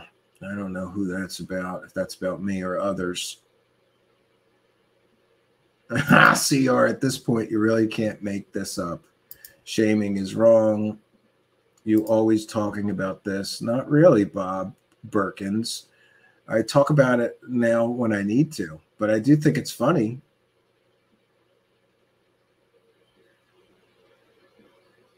I'm getting detention, right? Yeah. You know, it's childish. It is stupid. It's like high school. But, you know, I'm telling you what, though, there is a real difference between me and him. When I tell you that he lied about me, I can show you how he lied about me and prove it. He keeps saying I'm a liar, and he never proves it. Then he lies and says, nobody ever proved I lied about anything. There's a video here, Rich. 10 times you lied about me. There's proof that you lied about me in it. So stop inventing new lies, bro. It's only going to get worse for you. It's only going to get worse for you. Oh, this is what happened. Rich was making fun of a she-male porn star and hitting on her too at the same time. The weird mess that's inside his head. Yeah. You know, I don't know.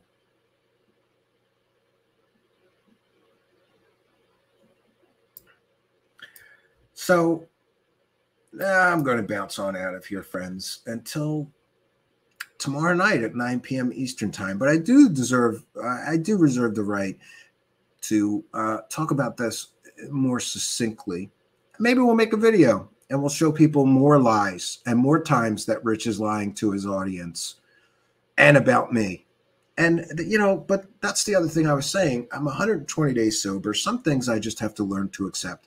I can't change the fact that I already proved that this guy lied about me 10 times. And instead of refuting that, he says he wants to debate me. What are you going to debate? You wouldn't debate the last time, Rich. I made a video. 10 times you lied about me. Why don't we debate those 10 times? No, he invents 10 more lies.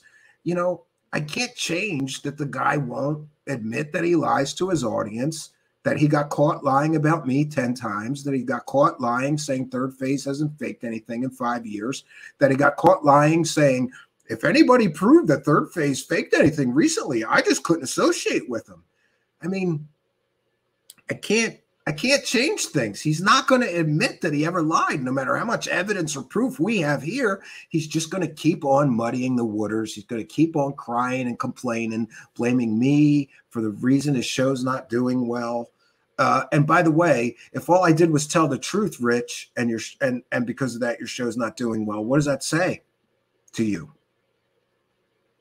All I did was tell the truth here, and you could have been on the side of truth and righteousness. You could have done the right thing, but instead you choose to stay with those clowns. And, you know, all I'll say, Rich, is best of luck to you. You're going to need it because it gets worse from here. When you don't admit your mistakes and learn from them, it gets worse. Oh, and there's other things he's lying about, like some mention of someone threatening his family. How dare you even imply? I categorically deny no one ever threatened. I never threatened Rich or his family. That is ridiculous. And again, where's the proof of that? Right? He just drops that like, I wasn't supposed to talk about that. Right? Great.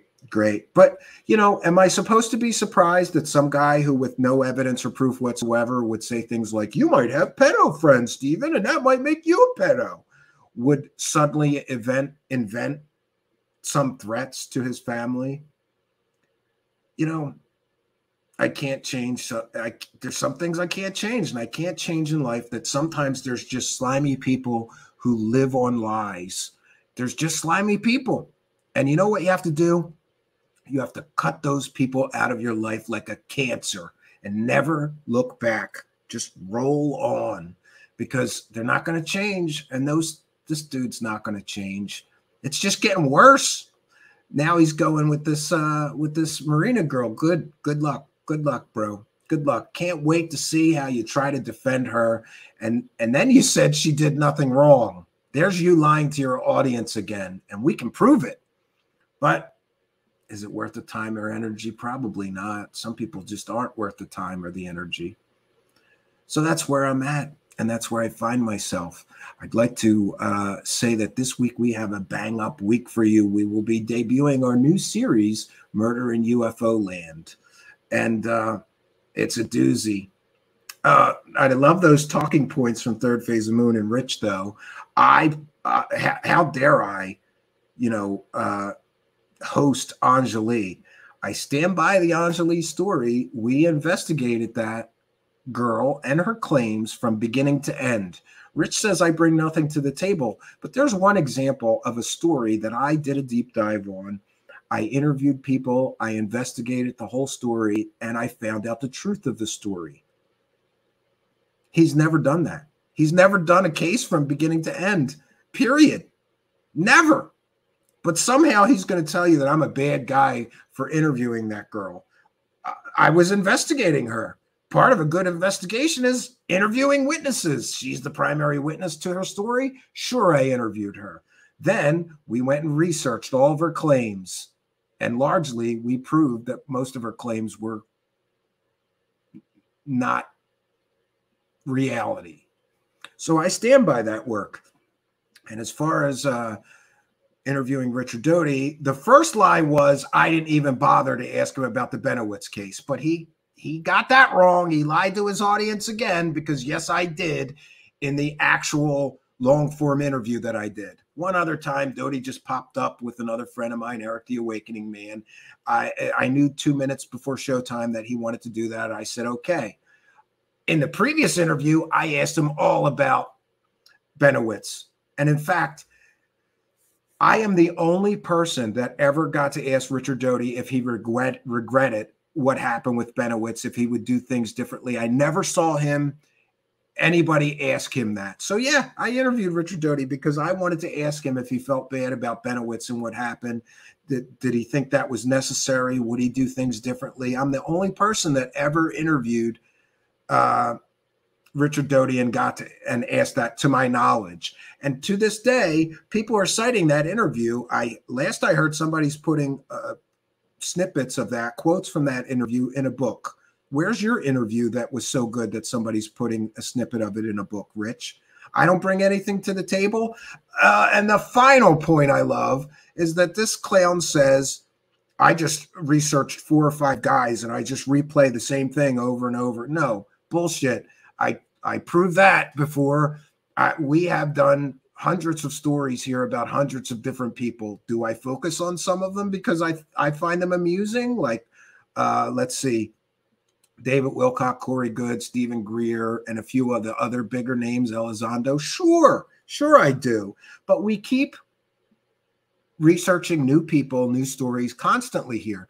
And for a guy that does absolutely zero research to complain about me not doing enough research is laughable. Laughable. And finally, for anybody who thinks that I repeat myself too much or talk about the same people too much, go look on Rich's channel and see how many shows that he's done talking about Lou Elizondo.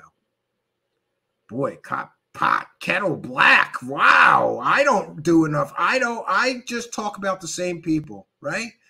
Corbell and Elizondo. That's majorly the 2 people he talks about. And again, I don't think he actually researched them. In my case, there's usually new stories involved. Like there was the David Wilcock GoFundMe investigation where we proved David Wilcock was running a GoFundMe scam with Pete Peterson. There was the David Wilcock, Emery Smith PayPal donation scam. That was a different story. Do you understand, Rich? There were different stories, maybe about the same people doing scummy things, but we did research on each of those stories, each of those times. But I don't think he understands this because he's just going to slag me. And Stephen Greer lying and saying that an entire company was murdered in Michigan. Of course, man, I'm going to do a story about that. And other times that Stephen Greer has been caught lying, like his free energy company or whatever. I investigate and research plenty of things, Rich. You don't. Show me anything that guy's ever actually a beginning to end story where he investigated, interviewed the witnesses, came to conclusions, determined if a story was true or not with facts and evidence and hard work. You can't show me that because he doesn't do that. He just talks over everybody else's work. And let's talk about what Third Phase did this week. Great. We want to hear more about what the hokiest, fakest, fraudiest couple of guys in UFOs did this week. Great job, Rich. You're doing great. And he wonders why his show is suffering. According to him, it's my fault. But again, I got to learn to accept, right? I just got to learn to accept that some things I can't change. I can't change anything about that guy. Can't. He's never going to admit that he lies. He's never going to admit that we've caught him lying many, many times. And in fact, he very foolishly wants to continue this disagreement. And that, my friends, would not be wise for him.